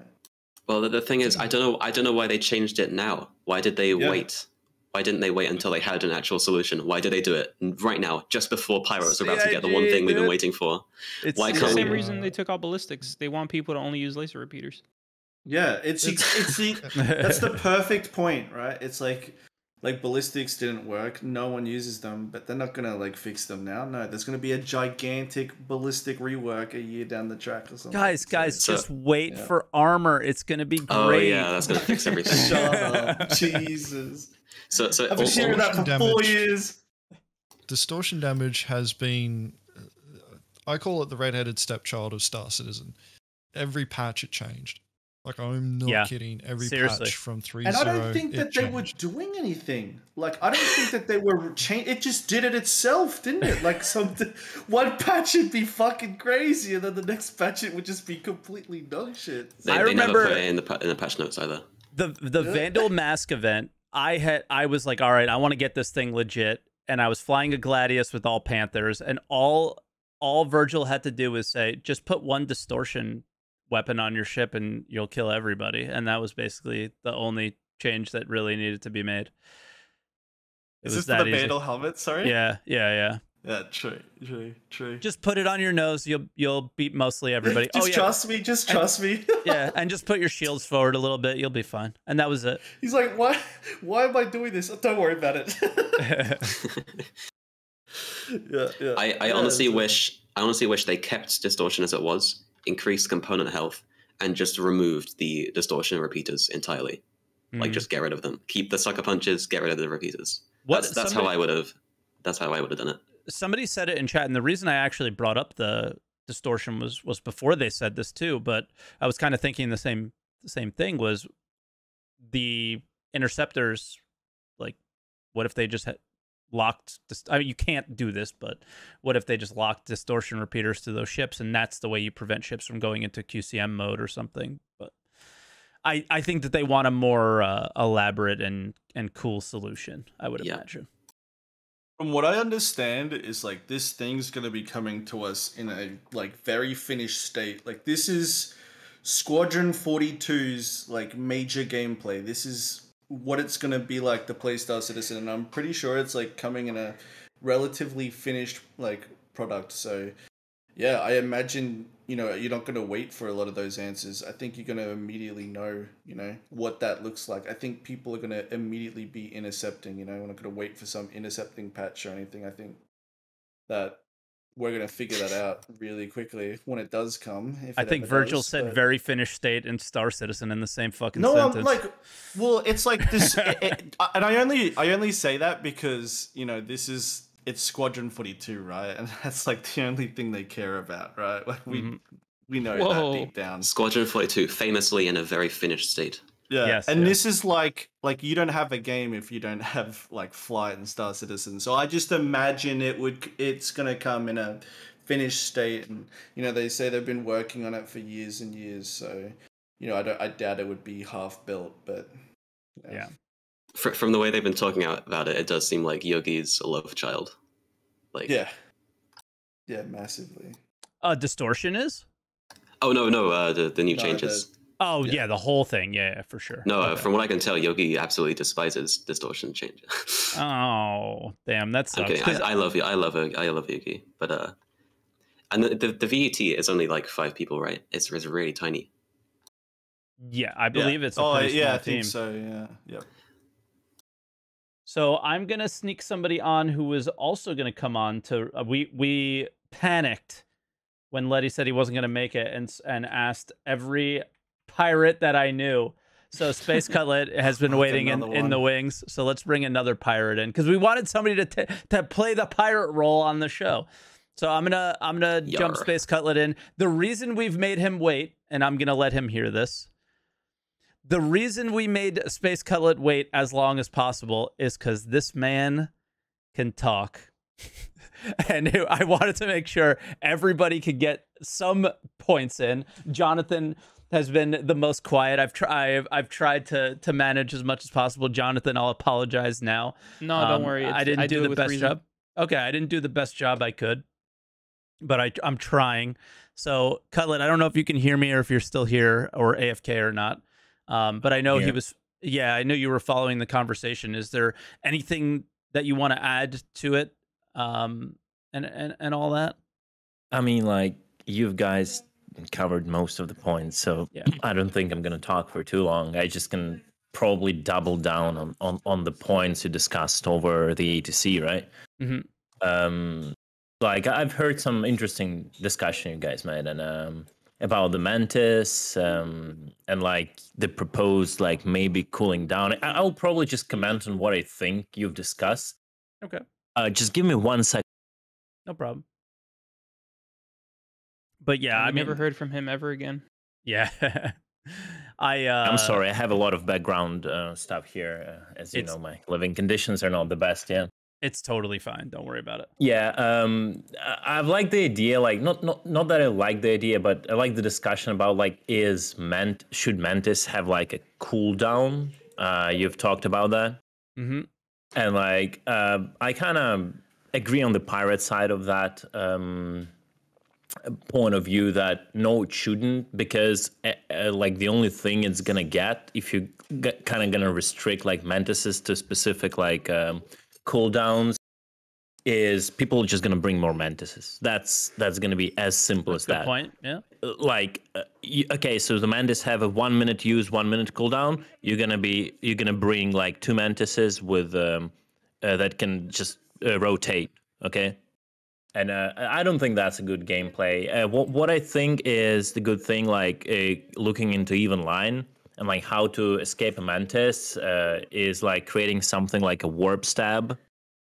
What's that? And so that will like protect you from a certain like disruption strengths. Like in yeah, Virgil brought that up. Okay. Yeah, in the scenario of Eve, it's more simple because it's like a directed beam, and like one beam is 1 point, and one stab is 1 point to counter it. Like it probably should be more complicated in terms of Star Citizen, because like it's not a direct thing in Star Citizen. It's just an AoE bubble. But something like a disruption strength, and then the device that makes a counter to that strength on certain strengths would be a good thing. Yeah. Also, the point that Mantis, should Mantis Live be more hard? I don't think so. Like, really? Everyone who was flying like Mantis know how weak it is. Like, I think CG did. Okay. Do you? I misunderstood. It's hard enough already, is what you're saying. Yeah. Gotcha.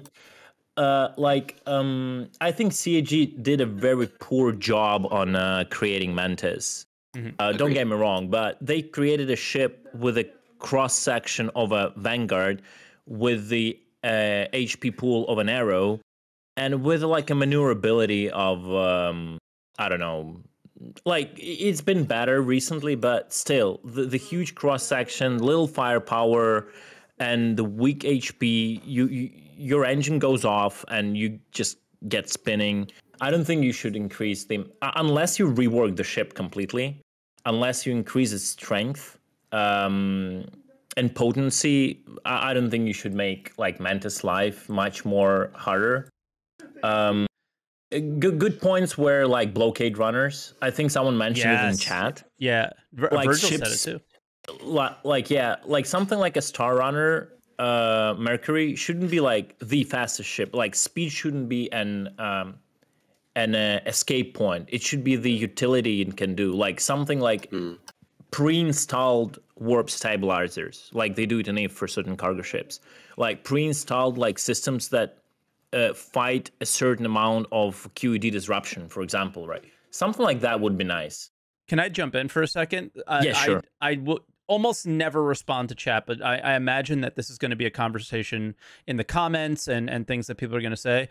One guy says, what if Star Citizen was EVE, this ATC? And it's like, yeah, what if Star Citizen was a game? That would be really fucking cool, wouldn't it be? And the idea of that's pretty much every ATC. It's not what if Star Citizen was EVE, but what if Star Citizen took simple mechanics that worked in other games? Like, I mean, I was arguing, what if Star Citizen was a MOBA an hour ago, right? In a way, there's plenty of mechanics that work really well in other games that CIG just has absolutely no desire to even think about in this one, or even think about the game part of it right now, because they're too busy with the foundational part. Yeah, you know, it's not about Star Citizen being an EVE for sure. It's about looking at something that works, yeah, and making your own like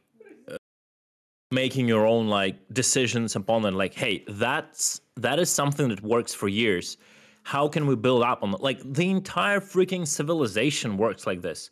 Generations build upon something that other people did generations back, and they improve on it. Like, why? It's like literally the same topic, like reinventing the wheel. You don't have to reinvent the wheel every time you create something. You just have to look on something that has been done and make it better and more interesting, more engaging, but like get the logic of what has been done and something that already worked. That's about it. I don't want Star Citizen to be EVE 2.0. Don't get me wrong, right? It's just there is an example of something that works where players have options. That's the only reason why EVE comes up so many times in the discussion across the years of discussing Star Citizen, right? It's because there is an open environment. There is a game with an open environment where there is like industry and PvP and interceptions and piracy, and why it works good, right? That's the only point why EVE like gets up in the discussion so much. That's it. I don't want this to be EVE. Like EVE is different. Star Citizen is not going to be EVE. Another interesting thing that you guys discussed with piracy is boarding. Yeah. Yes. It's like one of the most important things, I think. Yeah, and I wanna just put up a question here on the point of the defending side. What if you're getting boarded and you defeat all the boarders? You're still fucked, because there will be someone outside there in ship, probably who will blow you up anyway. This question always bothers me, and I never have the answer for it. And I'm just putting out their this bodies question. and repair your ship with it, and then leave. No, but there will be just people in the ships, in the ships outside, who will still blow you up if their mission failed. Yeah, but like that always bothers me. I can see why. But yeah, that's the point. Like, yeah, you have people. Like when I solo boarded ships, when that went back on, that was possible. Yeah, but then that I mean, comes to a question. Getting ganked, I guess. I mean, what else? You're in a 1v20. Yeah, you're in a exactly. 1v20. There is probably no answer Yeah. for that question. Yeah. It's just your fate. Yeah. Yeah. I think boarding is very engaging, and I think they should try to get more of it. Which is why I'm sad that it appears that the Legionnaire has been taken off the progress tracker. Yeah. The mosquito. That thing, yeah. Yeah. That was a ship I was looking forward to most, man. I'm so sad. Yeah. I mean, yeah, like fuck. They're trying to push multi-crew kind of, but not actual like combat multi-crew scenarios. So I think more players are going to play with each other, but it's still this weird dynamic where if you're getting 1v20, you're getting 1v20, you're dead. And I think it hopefully comes down to, I don't know if you heard this part of the discussion, them finding you versus me knowing that they're looking. You know, and then I have the option, like where I survive, and that's how I win, is before the engagement ever happens. Yeah. But yeah. One of the things that I think your goal a is lot to of people just are forgetting about. Look, at that point, you have two options when you get 1v2'd. You either try to enjoy it and try to make it fun for yourself, or you get mad. And I think the better route is to just have fun, kill as many people as you can, and then, you know, you're going to die. That's the point of it. But at least you have a chance in Star Citizen. In EVE Online, you get webified by 20 people, you're fucking done. There's nothing you're doing. That's one of the points I wanted to bring up. Like, again, EVE comes up just because an example, right? It's not because I want it to be like EVE, but just as an example, right? There was a question like, should solo player have a chance, right? It was a big question. You guys discussed it. Yeah. Because solo players are going to be the majority of the players in this game, whether we like it or not. Unless there will be a shift of paradigm in the mind of a player base, right? Unless that happens. It's not going to happen. Well, that's questionable. That's questionable because look at any MMO in the world. It's not.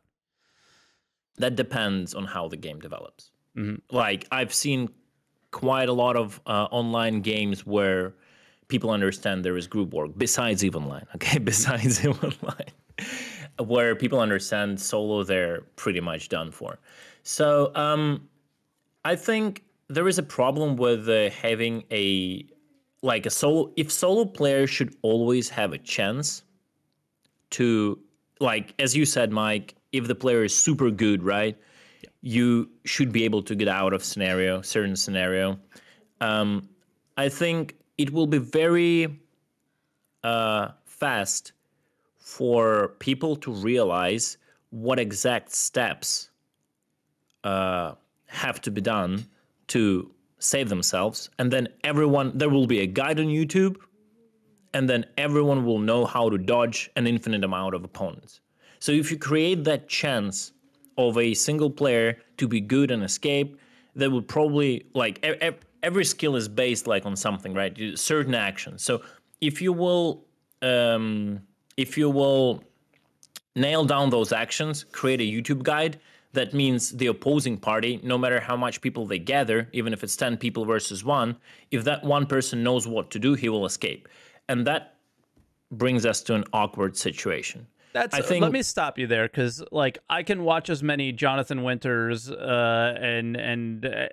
AV1 and anybody's tutorials, and I'm still going to be dog shit. So, you know, like, I'm still not going to be as good as other players. Can you, like, win a 20 or something? I came in second in a tournament, and I defeated the probably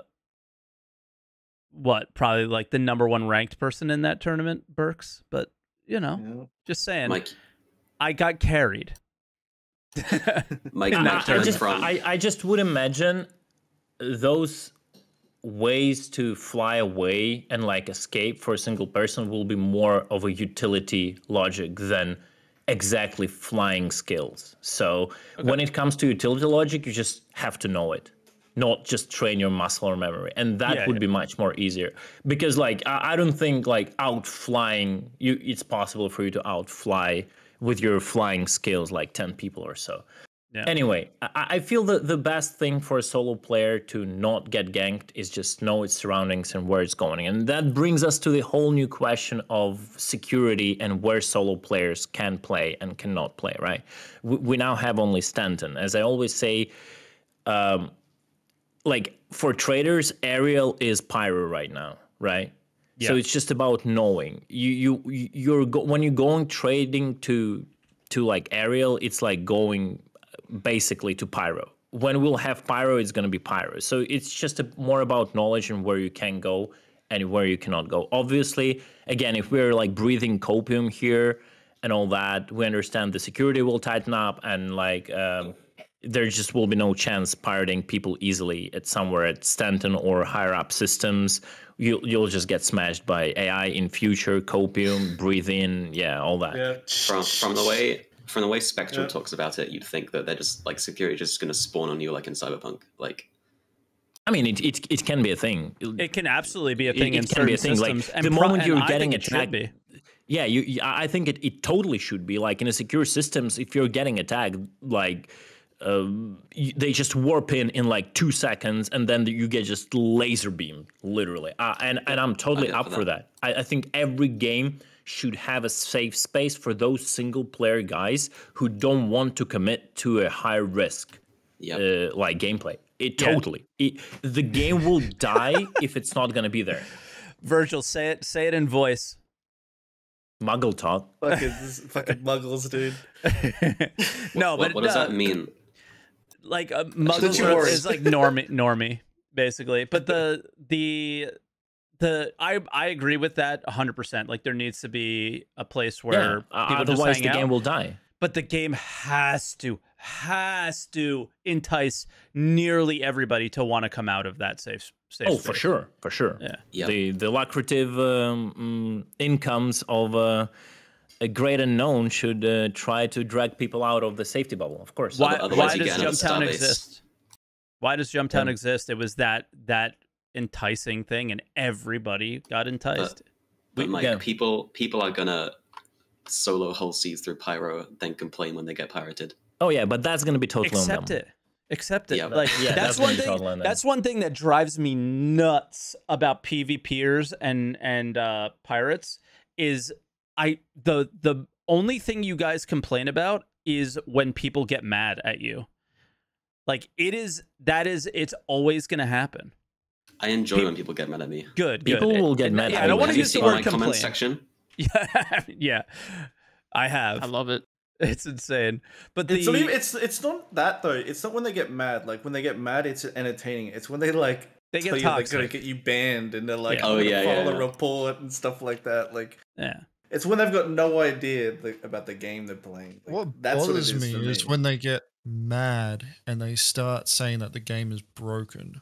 Like there are 3 words that I've been saying to Mongol Squad now that are going to echo throughout the rest of the community. Oh no. And it is might makes right. Right? It will not matter. It will not fucking matter if you're a solo space dad kicking around in a C2. Right? It's all about numbers. Like that's why like this whole master modes thing, like I'm seeing a shift when it comes to combat where groups are just going to start blobbing up. And, you know, like we're going to get into those fleet battles that everybody wants to, but not because, you know, like it's the cool thing to do. It's because if you want to survive the fight and you want to win, that's what you're going to have to do. You know, for those solo players to be kicking around in those starter areas with those security forces that, you know, just instantly, you know, teleport in front of you when you get attacked by pirates, they're not going to be just showing up with like 1 or 2. They'll show up with an armada and they'll just smash those pirates. And that's an example right there of might makes right. You know, the government, you know, is supposed to be the most, you know, strongest group there. So they're going to have the numbers and resources to be able to, you know, swoop in and save that solo player. But if that solo player wants that ability out in a system like Pyro, then they're going to have to bring that with them because might makes right. Yeah. Like that's how it goes. Well said. And then like talking about the lowered speeds, I think everyone has to get ready for more casualties. Even more experienced, like super experienced players should get ready for their asses to get kicked by the numbers.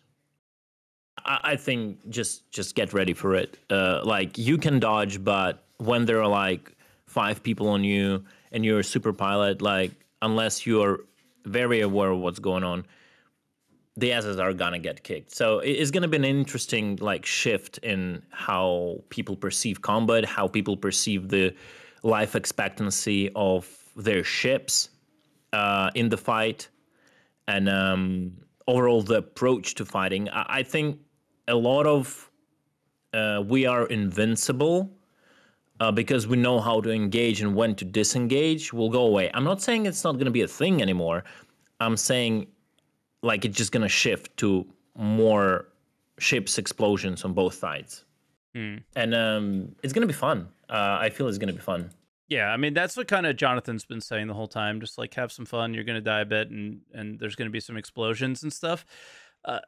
I just worry about the future part of the game with the whole death of Spaceman, and then Virgil also said, "Hey, they're probably gonna dial that back," and I think so as well. So I think they will dial it back, and I also think that we're not gonna see anything like of actual like death of a spaceman until everything is in, until the armor system is in, until the it's gonna be a while, boys. Yeah. Until the you proper. don't need to see someone die though, right? Like if I see a ship explode and then it's just like a wreck and there's pieces and there's a guy still alive there, I don't care. Like it still feels like you won. So yeah, you know, even if, like we said earlier, even if you have to leave the explosion in. Yeah.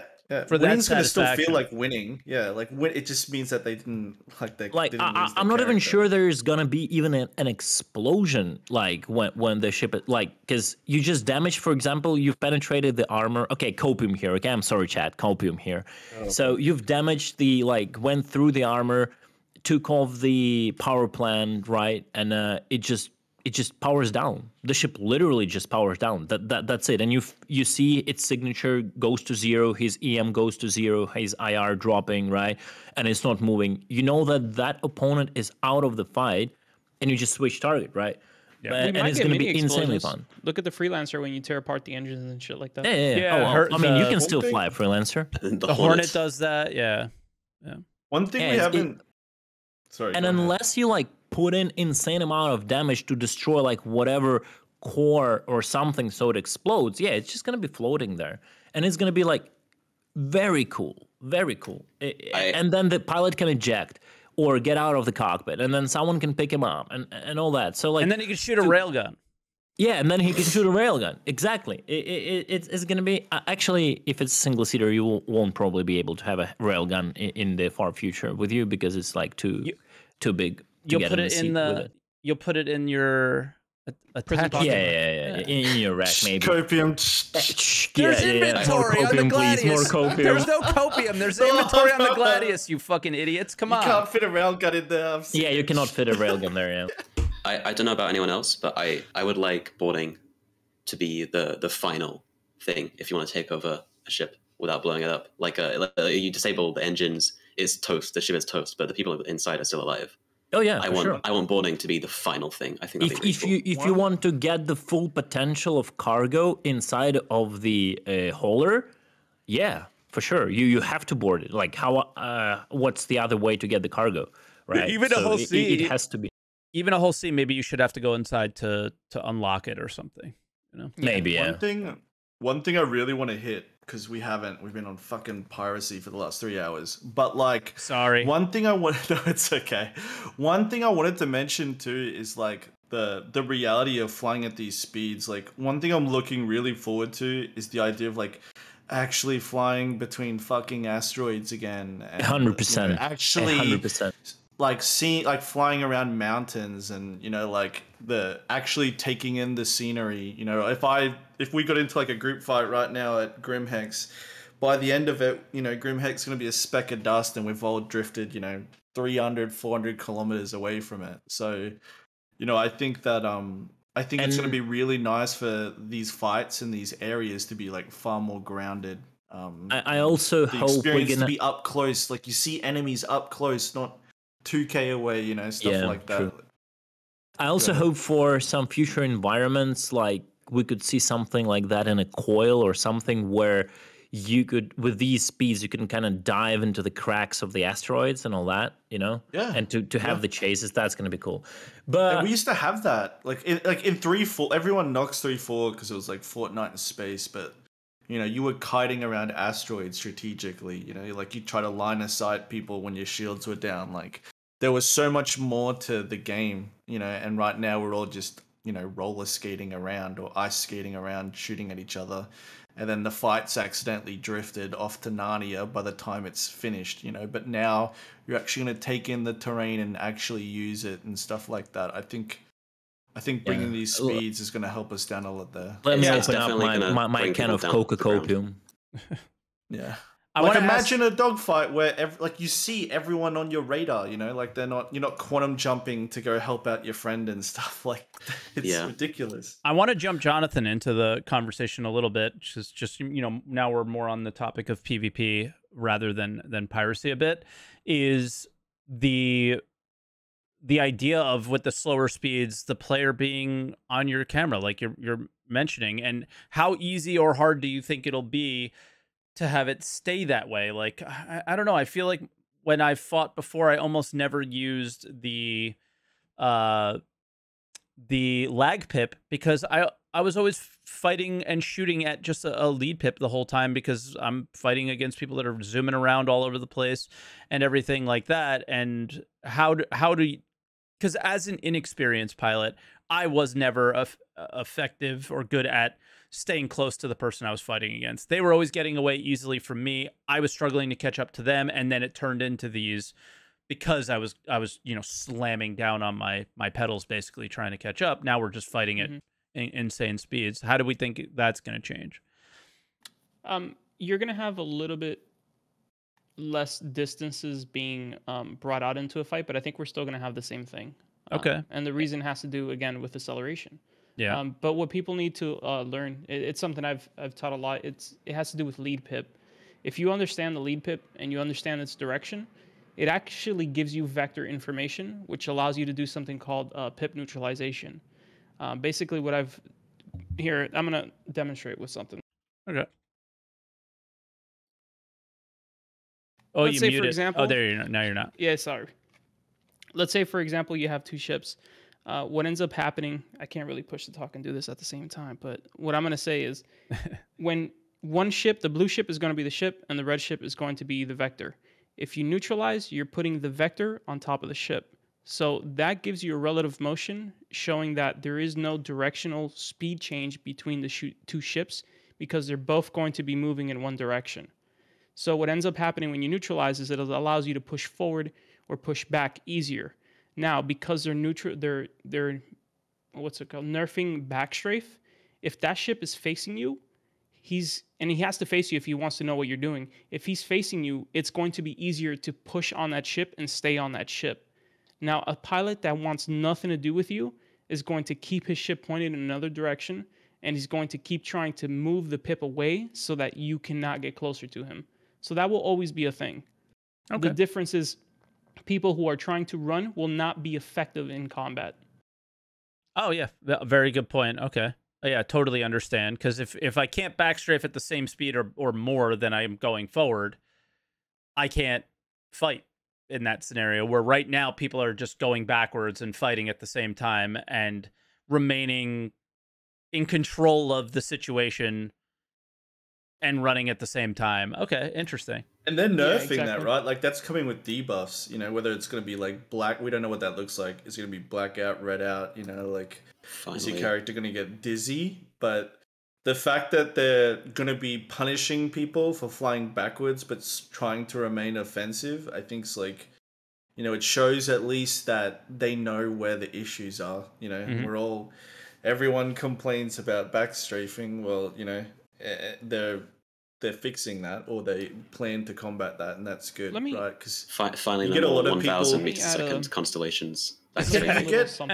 You get these people that are always like, oh, you know, this is sixed off, this is space, you know, you know, our modern fighters can fly faster than this and stuff like that. But at the end of the day, it's got to be a video game. Yeah, it's a video game. It's got to be fun. It's got to work.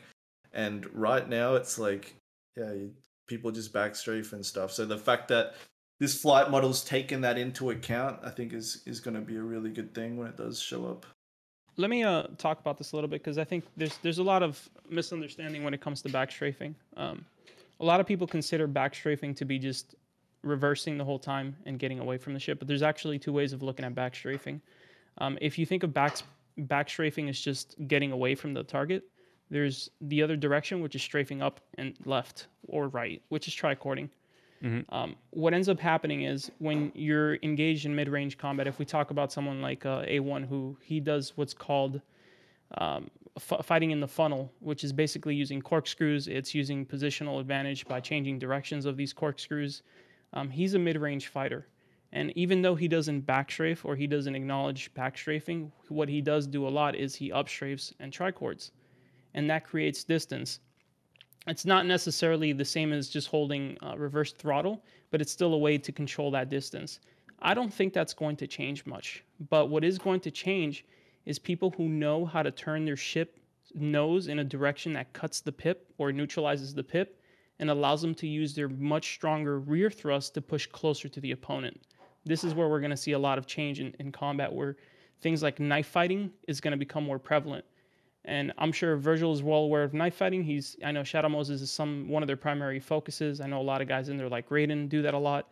And, you know, again, that's all Liberty Reapers does. They knife fight. And it's something we want to focus on and we want to get better at.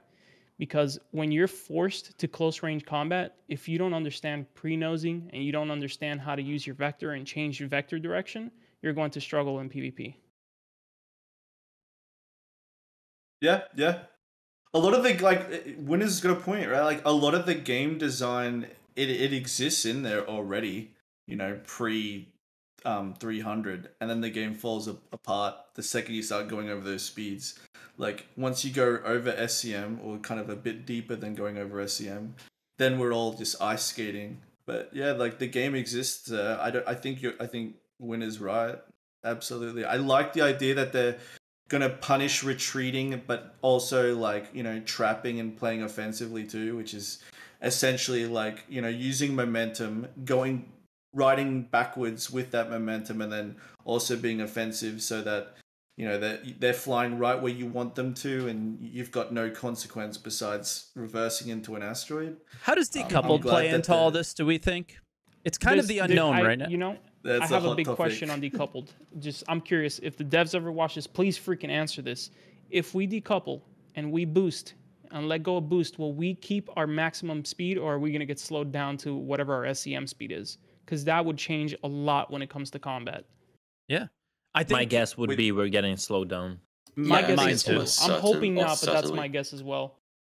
That's the one, like, major question I think would have been answered on SCL if they were there this week.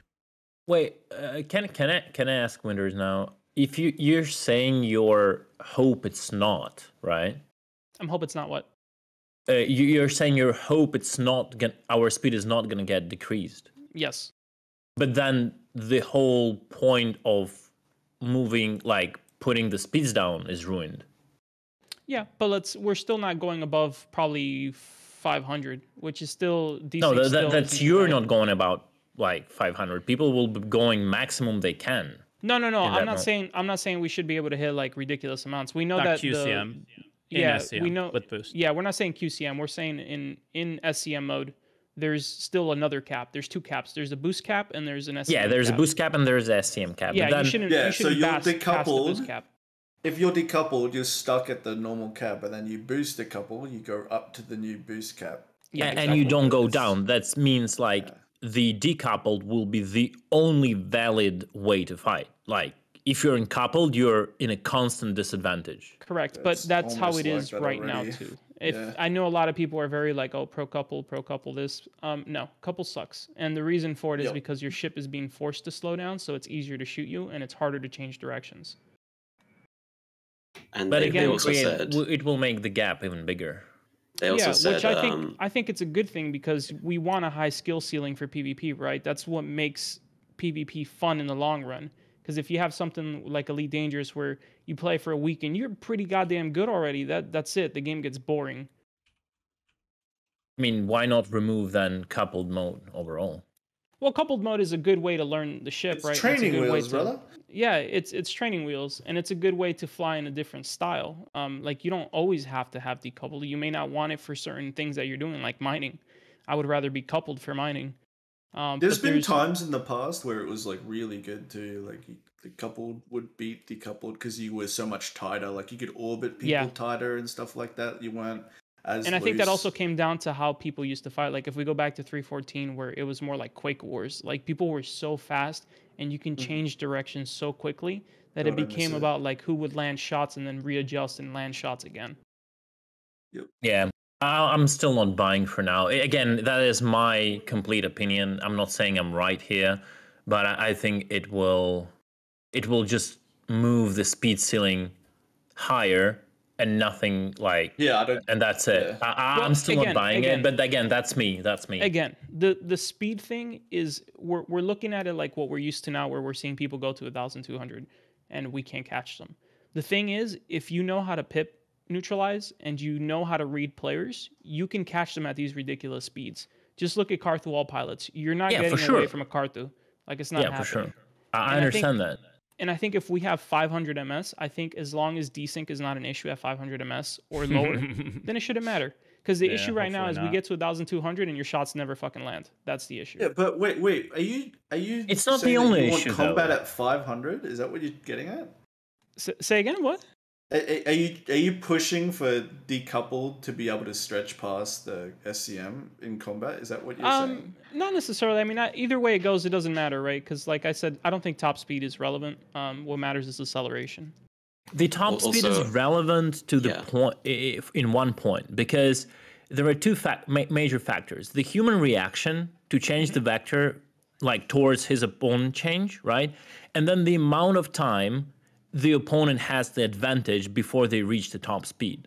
And that is and that is two major factors. So the bigger you create the gap where an opponent can accelerate from you, the more distance gap this creates in an overall fight. I'm putting it very simply. Obviously, there are much more. It's much more complicated, but you exactly know what I mean. So, giving this increasing that ceiling to 500 without bleeding out to SCM will again lead to the gap between the ships, right? It defeats the purpose of all of this. I feel that it defeats the purpose. Again, I'm not a best pilot ever. I'm a very average. I'm like, there is Avenger 1 and I'm personally average 1, right?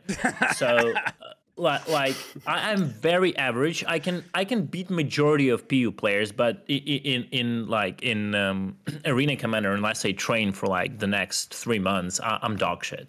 But it doesn't like kill the understanding of how it works in my brain. So I feel like giving that 500 in decouple will just defeat the purpose of why it's done. It's just my personal opinion. So it depends, right? We have to test this to really fully understand its implications. But let's say we are down to 500. 500 is still very easy to vector change on with the current model. Like if you were to limit yourself to 500 and fight at 500, it's very easy. It comes down to like knowing, it comes down to what ship you fly, right? Because light fighters will be the be-all, end-all for catching players. Even if you're capped, let's say 500 on a Gladius and then you're 480 on an Arrow, the Arrow's never getting away. Like 500 is still enough range to apply damage to a ship. And if you're knife fighting, which is usually within 300 meters, and they all of a sudden go 500 meters in another direction, and you catch it when he's 200 in front of you, he's still within 800, 900 meters, which is applicable for damage sakes. So 500 is still something that we can manage. And I'm guessing, again, because we don't know if decoupled will slow down. But why do you want it? Why do you want 500? Like get to your agenda. I don't. Like you want 500. Interception and like. No, it can go any way. Right? I don't care if it's 500 or not. But the thing is, if we have 500, it allows these players that have more skill than the other players. Skill at what though? Skill at like drifting. Controlling direction and speed. Yeah, but you can do that at 250. You can do it at 250, right? But like again, that's just like you're just talking about controlling. I'll get you in there, couple drift. Let me give you an example. Let's say the speed is 300, right? Because that's current 250, 280, whatever, somewhere around there. Isn't it all relative? If I were to change direction on you and I can accelerate from 0 to 280 in 2 seconds, you're not going to react to that in time, and you're never going to catch me because now I have a gap between 200 meters. And then what I do is I keep changing that vector so that I keep increasing that gap little by little because you cannot react to that acceleration change as quickly as I can input it. I would say we've done quite a few practices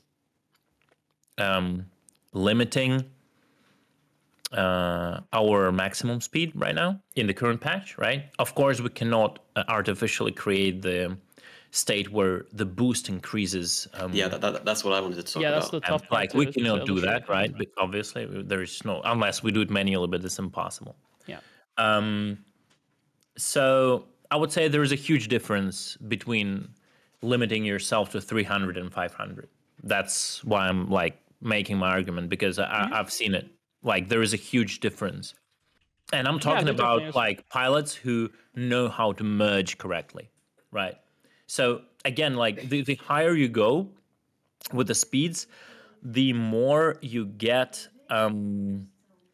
this effect of you shooting a pixel. This like combat when you see your opponent up close goes away and away the more you increase the speed limit, right? Mm-hmm. So I feel, and there is another thing we have to remember. There is the whole logic in this new system that boosting will get you above the SCM. Yeah, it's afterburner. Right? Yeah. It's like I mean, obviously this has nothing to do with IRL physics. We're not discussing that right now. We're discussing completely gameplay, right? So the whole point of managing the resources then goes away. To keep yourself above SCM, you have to have the boost. That means you have to have the capacitor for it. That means like the whole capacitor thing, right? So if you let the decoupled ship infinitely go on the maximum speed, again, that kills the purpose of using your boost to go on that speed. You only have to use it to accelerate, right?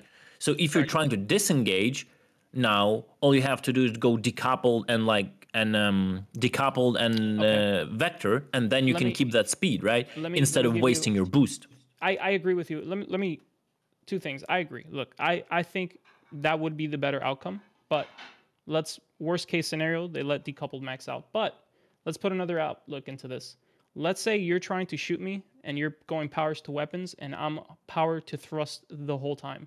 You will never catch me because I am not trying to engage. And every time you're trying to recharge your weapons, I have more boost than you. Oh yeah, that's true. That's fine. That's fine. But so that happens on both speeds. It happens with SCM being locked and it happens with it being unlocked. I'm not saying we should have unlocked, or I'm not saying we should have locked. I'm saying here are the possibilities and how does it affect the gameplay. I think if they unlock it, we're okay still. But personally, I think locked would be the better option. If I can, Xperia was trying to jump in, so I don't know. Oh no, yeah, it was about the top speed thing. Okay, sure. Yeah, it was when you boost, you can go in forwards.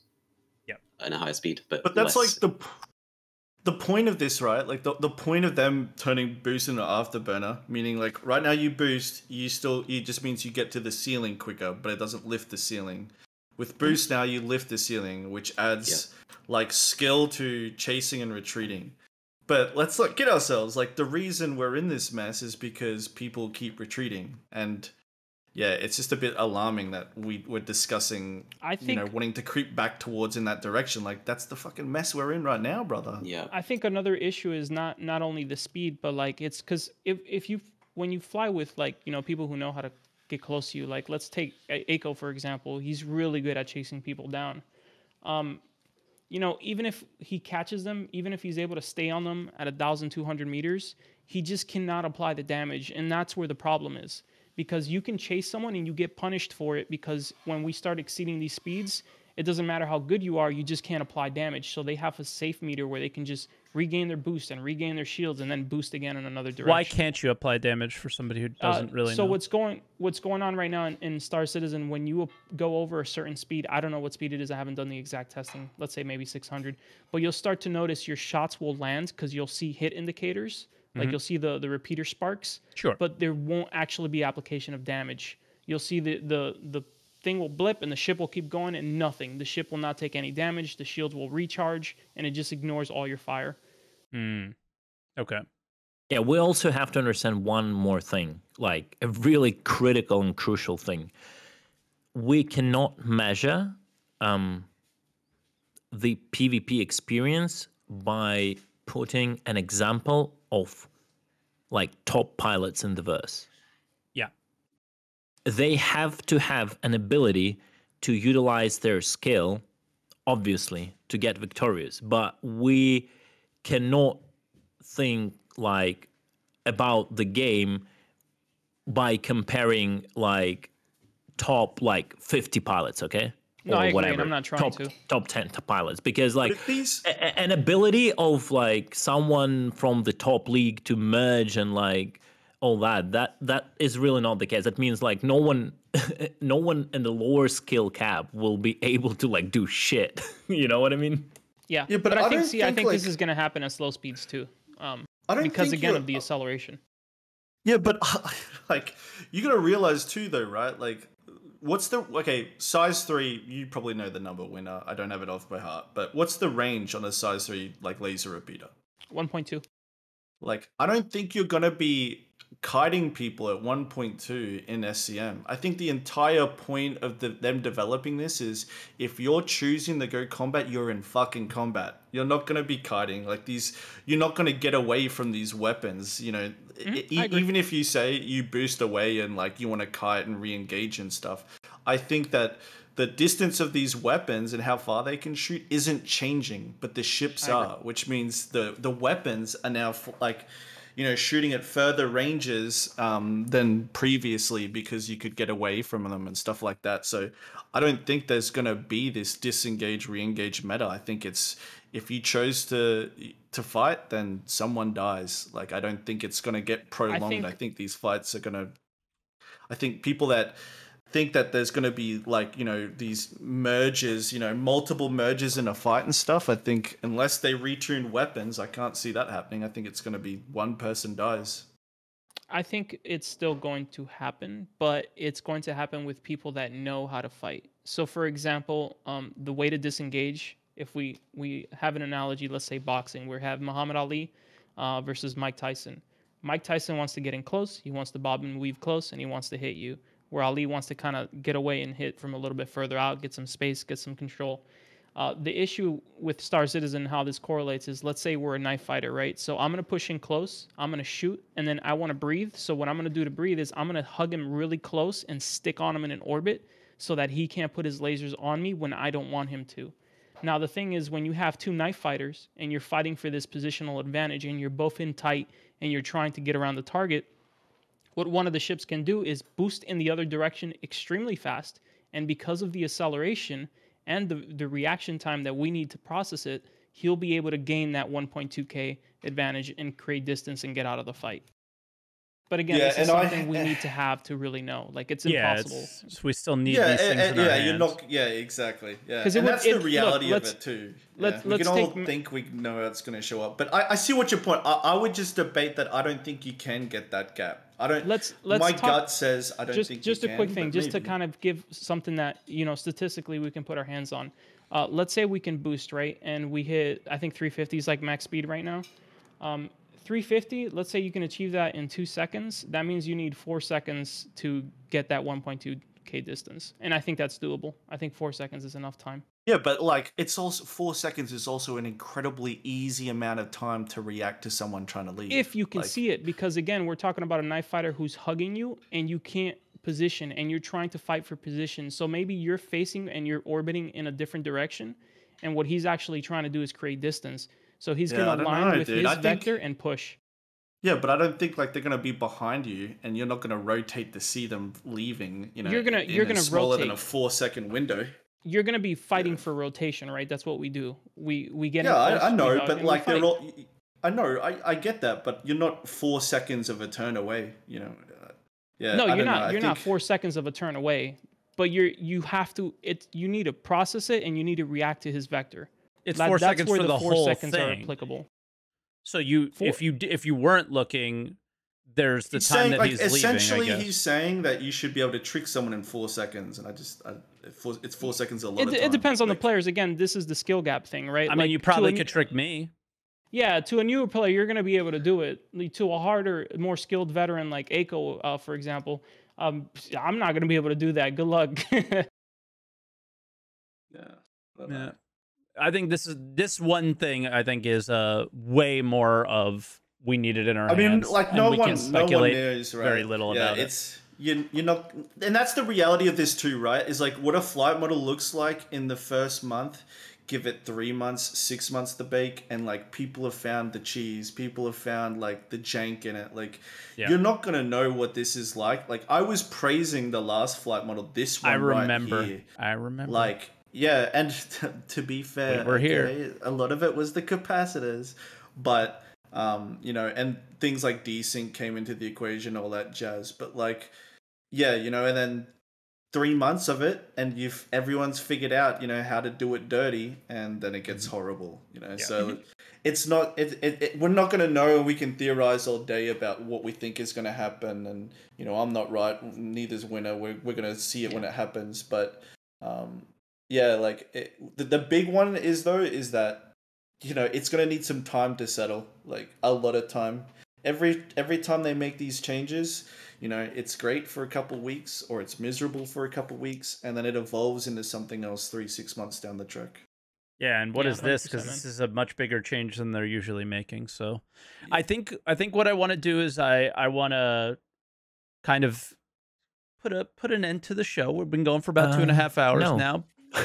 No, we can't. No, we haven't even talked about racing, Mike. Fuck that. What Right about now. Listen. You heard him, races. I love racing, but I think that that's a separate thing, because I think that they unconveniently left it out of the conversation on that show, and that was sort of disappointing. So I think that it's not that I don't like racing or anything. I obviously love it. Anybody who's been here for a long time knows that I loved racing, but I think that there's something that needs a dedicated conversation from them to understand what they even want to do with racers, more than the one sentence they gave it at CitizenCon. So that's why I didn't message Black Maze to bring him on the show or anything like that, or anybody from his group, because I felt that we need to know a lot more before we can even converse about it. It'd be pure speculation. Yeah. 100%. Good thing, quickly on the racing, one good thing about this, I think, is that, like, I don't know if any of you have had any experiences trying the race, but if you go into the racetracks right now and you haven't rehearsed it, I'm talking about the race mode in AC. If you haven't rehearsed the race, you're gonna fucking die. Like, it's pure for hours. Racing is memorization because it's so bad, right? Like, and that's you know, not discredit to the map. The map's great. It's just like the game design of flight right now is so bad. So now I think with these speed changes, you know, doing that racetrack at an actual reasonable speed and boost will matter so much more fun. Much. Yeah, I think it's a good thing for the races, and I think that they might not see that, and you know, they just think, oh, we're losing speed. That is bad for races. But I think it depends, it's like, no, you're gaining. If you can terrain, race in quantum mode, it's the same. I would say this. I would say this about the racing. Listen, I failed. Like, you're gaining intricate racetracks and stuff. Sorry, Letty. We still can boost over SCM. There's gonna be a lot of boost management right now in racing, because you don't go like 1,000 on a racetrack anyway. But if you can get with boosting to like 400, 500, that's literally enough for those racetracks. They said it's just 100 above, right? Like 100? Not specifically. They didn't say. No, they didn't say that. Like, they didn't say exactly 100. Yeah, they didn't really show it. It's hard to say. I'm gonna guess it's maybe like 150. Yeah, but they didn't show. So it might be enough for racing to be interesting. But it's not an infinite ceiling, right? It's not. It's not. No, I hope not. God, I hope not. Yeah. I mean, we are probably done with the foreplay on this discussion. Can we start the real talk now? What's the real talk? Fuck. Back to piracy, boys. Shit. No, I wanted to actually talk about the last thing. You kind of touched on that before, but like I don't think we talked about that enough. The actual SCM speeds and something Jonathan was talking about. Yeah, before you keep going, John, can you just point out where people could find them? They were all trying to look for them again. It's on the ship sale page of each ship? Yeah. Go to the pledge store, and where you list all the ships, and you can pick and click a ship. Click on the ship that you want, and then go to technical or specifications, and then in there the SCM speeds are being updated. You can test it now. If Is that you go confirmed? Yeah. If you go in Space 2, you'll notice all the ships are different. Like the Gladius is not 280 right now. It's nowhere near that. Okay. But yeah. I just checked and I didn't see any that have changed except for specifically the AOPO and Nox now has a crazy high Wait, top where are speed. you checking? You're looking at the MS speeds, right, for the ships? Yeah, the ship matrix. No, they all changed. Is it the ship matrix? No, let me look it up. It's hard to rely on that info, to be honest, right now. Yeah, look, I wouldn't rely on any of this, right? Because we don't really have this concrete yet, Yeah. and they could change it last minute. We don't really know, but we have an idea of what they want to do. They want light fighters to be the fastest thing. Interceptors are going to be right up there, and then every other thing is going to be slower. That's their thing. And the Saber's going to be the next generation fighter, everyone. Yeah, Saber's going to be boy. Is it going to be good again. Is it going to be good? Yeah, dude, that's the most advanced fighter there ever is. Yes! It's not a flying pancake or anything. Finally! I had a standpoint on all of this. I feel from the bits of the information we get from the devs here and there, like somewhere in Discords and whatsoever, I feel they're again going into the rabbit hole of manually creating SCM speeds for the ships, for a lot of ships, right? Without having an underlying logic to it. That's my take on it. I feel that the SCM speed and obviously boost speed should be the direct result of the equation that will take into account the initial acceleration of the ship. That is my take on it. And I think what they're doing right now is not entirely correct. So the faster the ship can accelerate, at least make it simple, make it the forward direction for now. I mean, there could be more complicated formulas, but let's make it simple. The faster acceleration of the ship is in the forward direction, the better maximum speed it should have. And everything should play out of that. Because I feel that they're going into this manual creation of different accelerations versus different maximum speeds, which makes no sense. Because obviously, by the basic logic, the ship that can accelerate better in space will be faster. And the maximum speed is just there to make the gameplay, right? Mm-hmm. And I think maximum speed should represent it. And if they feel whatever ship is not fast enough, they should just tweak its accelerations. It's just my personal feeling. And then everything will kind of go into that logic. So I feel there should be more logic, less manual control of the values. I don't know. And also like talking about like the speeds, I think the difference in speeds we hear from the devs is a bit too small, especially between the small ships and the big ships. It's like 25 to 50 meters per second difference. I think there's going to be a bit of a struggle, especially in the combat scenarios of big multi-crew ships. So you have to understand if that's also an argument against decoupled maximum speed forever, because that's going to give bigger ships a total advantage. So imagine the scenario, a hammerhead or a carrack, whatever, a big ship that is like only 25 meters per second or 30 meters per second slower than a fighter, going maximum SCM speed in one vector, in one direction, right? So this creates a scenario where smaller fighters have to fight those 25 meters per second, right? Being completely naked to the gunfire, not being able to maneuver. And it's going to be a weird game where you fight to go around the ship. You struggle to go around the big ship, right? In one direction where it's going, but then you're completely free to navigate around it going, like if you circle it, right? You're completely free to navigate around it going to it backward. And then again, you struggle going around it into the vector it's going. I think the difference in speed should be more. It's just my take on it, and I don't know if anything that I've just said makes any sense, but No, I want to hear other people about this topic. Did it make sense? I think the speeds will be more. I don't think it will be 25. I think 25 will be for light fighters. They'll be probably close to each other. But I think if we look at something like, it's not even, they don't even have a list speed yet for the hammerhead, so we don't know. But the prospector's listed is 200.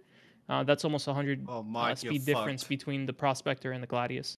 So I think light fighters, and what they're trying to do is light fighters will dictate where the fight happens, and things like hammerhead will be more useful for defensive positioning. I hope you're right, because from the different sources I've heard, the speed difference is less than 100 meters per second, and that makes me worry. Worry. I think that's because they were talking about interceptors and light fighters. Because I think it would be ridiculous if they make a Warden or a Hurricane as fast as light fighters, because then light fighters are just they're scrapped. Like, there will be no reason to have a light fighter ever. Yeah, and God, CIG always balances so far in one direction and never really. They always like overcompensate too, so hopefully not. Overcompensating for distortion? Yeah. No way. No way. But all right, I think 2.5 hours is a sufficient length for a podcast. I think if we go keep going. And nah. I think if we go any longer, Letty's gonna fall asleep on stream over here because we stopped talking about piracy. But the free Letty. They're fucking Letty, dude. But I want to real quick go around the table. You're after seeing everything at CitizenCon, how do you feel about the future of ship versus ship, PvP, piracy, player versus player? How we're going to engage, attack, defend. How do you feel about it? Give your quick synopsis. Letty, I'll let you go first. I'm excited for it, really. Like, I'm really excited for these changes, just for PvP combat in general. Because I'm sick of fucking watching people just, when I'm trying to fight them, just fly away to recharge their shields. Yep. I want to be able to, like, just get in there, and if they want to fight, then, I'm going to give them a fight and not watch them run away. Hell yeah. So I'm looking forward to it. Yep. Winters? I think it's great. Again, we have so little really to go off here, so a lot of it is like what if scenarios, right? But I think the overall speed nuking, bringing speeds down, if that's what they need to do to fix this freaking desync issue, then let's do it, because I think that's the main killer of PvP right now. Okay. Virgil? Man, it's gonna feel like finally playing the game again. Like, it's not good enough for the guys that are developing this. It's not good enough that we've been living with this for this many years, Like, we all can't fly and shoot at each other's spaceships because of this shit. So I'm glad it's coming. It feels like they've got an answer for each of the problems that are important. Looks good on paper. We're going to see where it comes when it lands. But it looks promising, and we need it. And we need it now, boys. We don't need it another year from now. 2 years, we baby. need it to start playing your fucking game. So please, as soon as possible. But it looks promising. All right, and I won't forget about you two now, Xperia. Sorry for the beginning. Again. Yeah, I mean, bring it on. It looks great. I'm excited to hear more about how these systems will play into piracy, specifically for me. But in general, for PvP between fighters and stuff, sounds great. And I'm especially interested and excited for larger ships, because I think they're going to be massively improved with the speed changes in regards to turrets. So yeah, I'm excited for it. Nice. And Cutlet? Well, I'm quite excited about it. There's a lot of questions to it, and those questions that I've just asked about the difference of speeds, but it will definitely put the game, it will probably put the game in a much better spot in terms of like combat overall. I really want to see, obviously, how the piracy will play out on this. I'm really waiting for both those changes and 3.18. I'll be back in 3.18 like crazy. I don't know what's going to happen overall with the game, with the piracy in 3.18, with all the distortions not properly working. But I hope at least like ships will blow up and like leave proper cargo. And I hope these like speed changes will be ASAP, as Virgil said. Like, we don't need them in a year. We'll literally need them now, and they have to be tested, battle hardened, and all that. Like, cannot wait. Positive, very positive.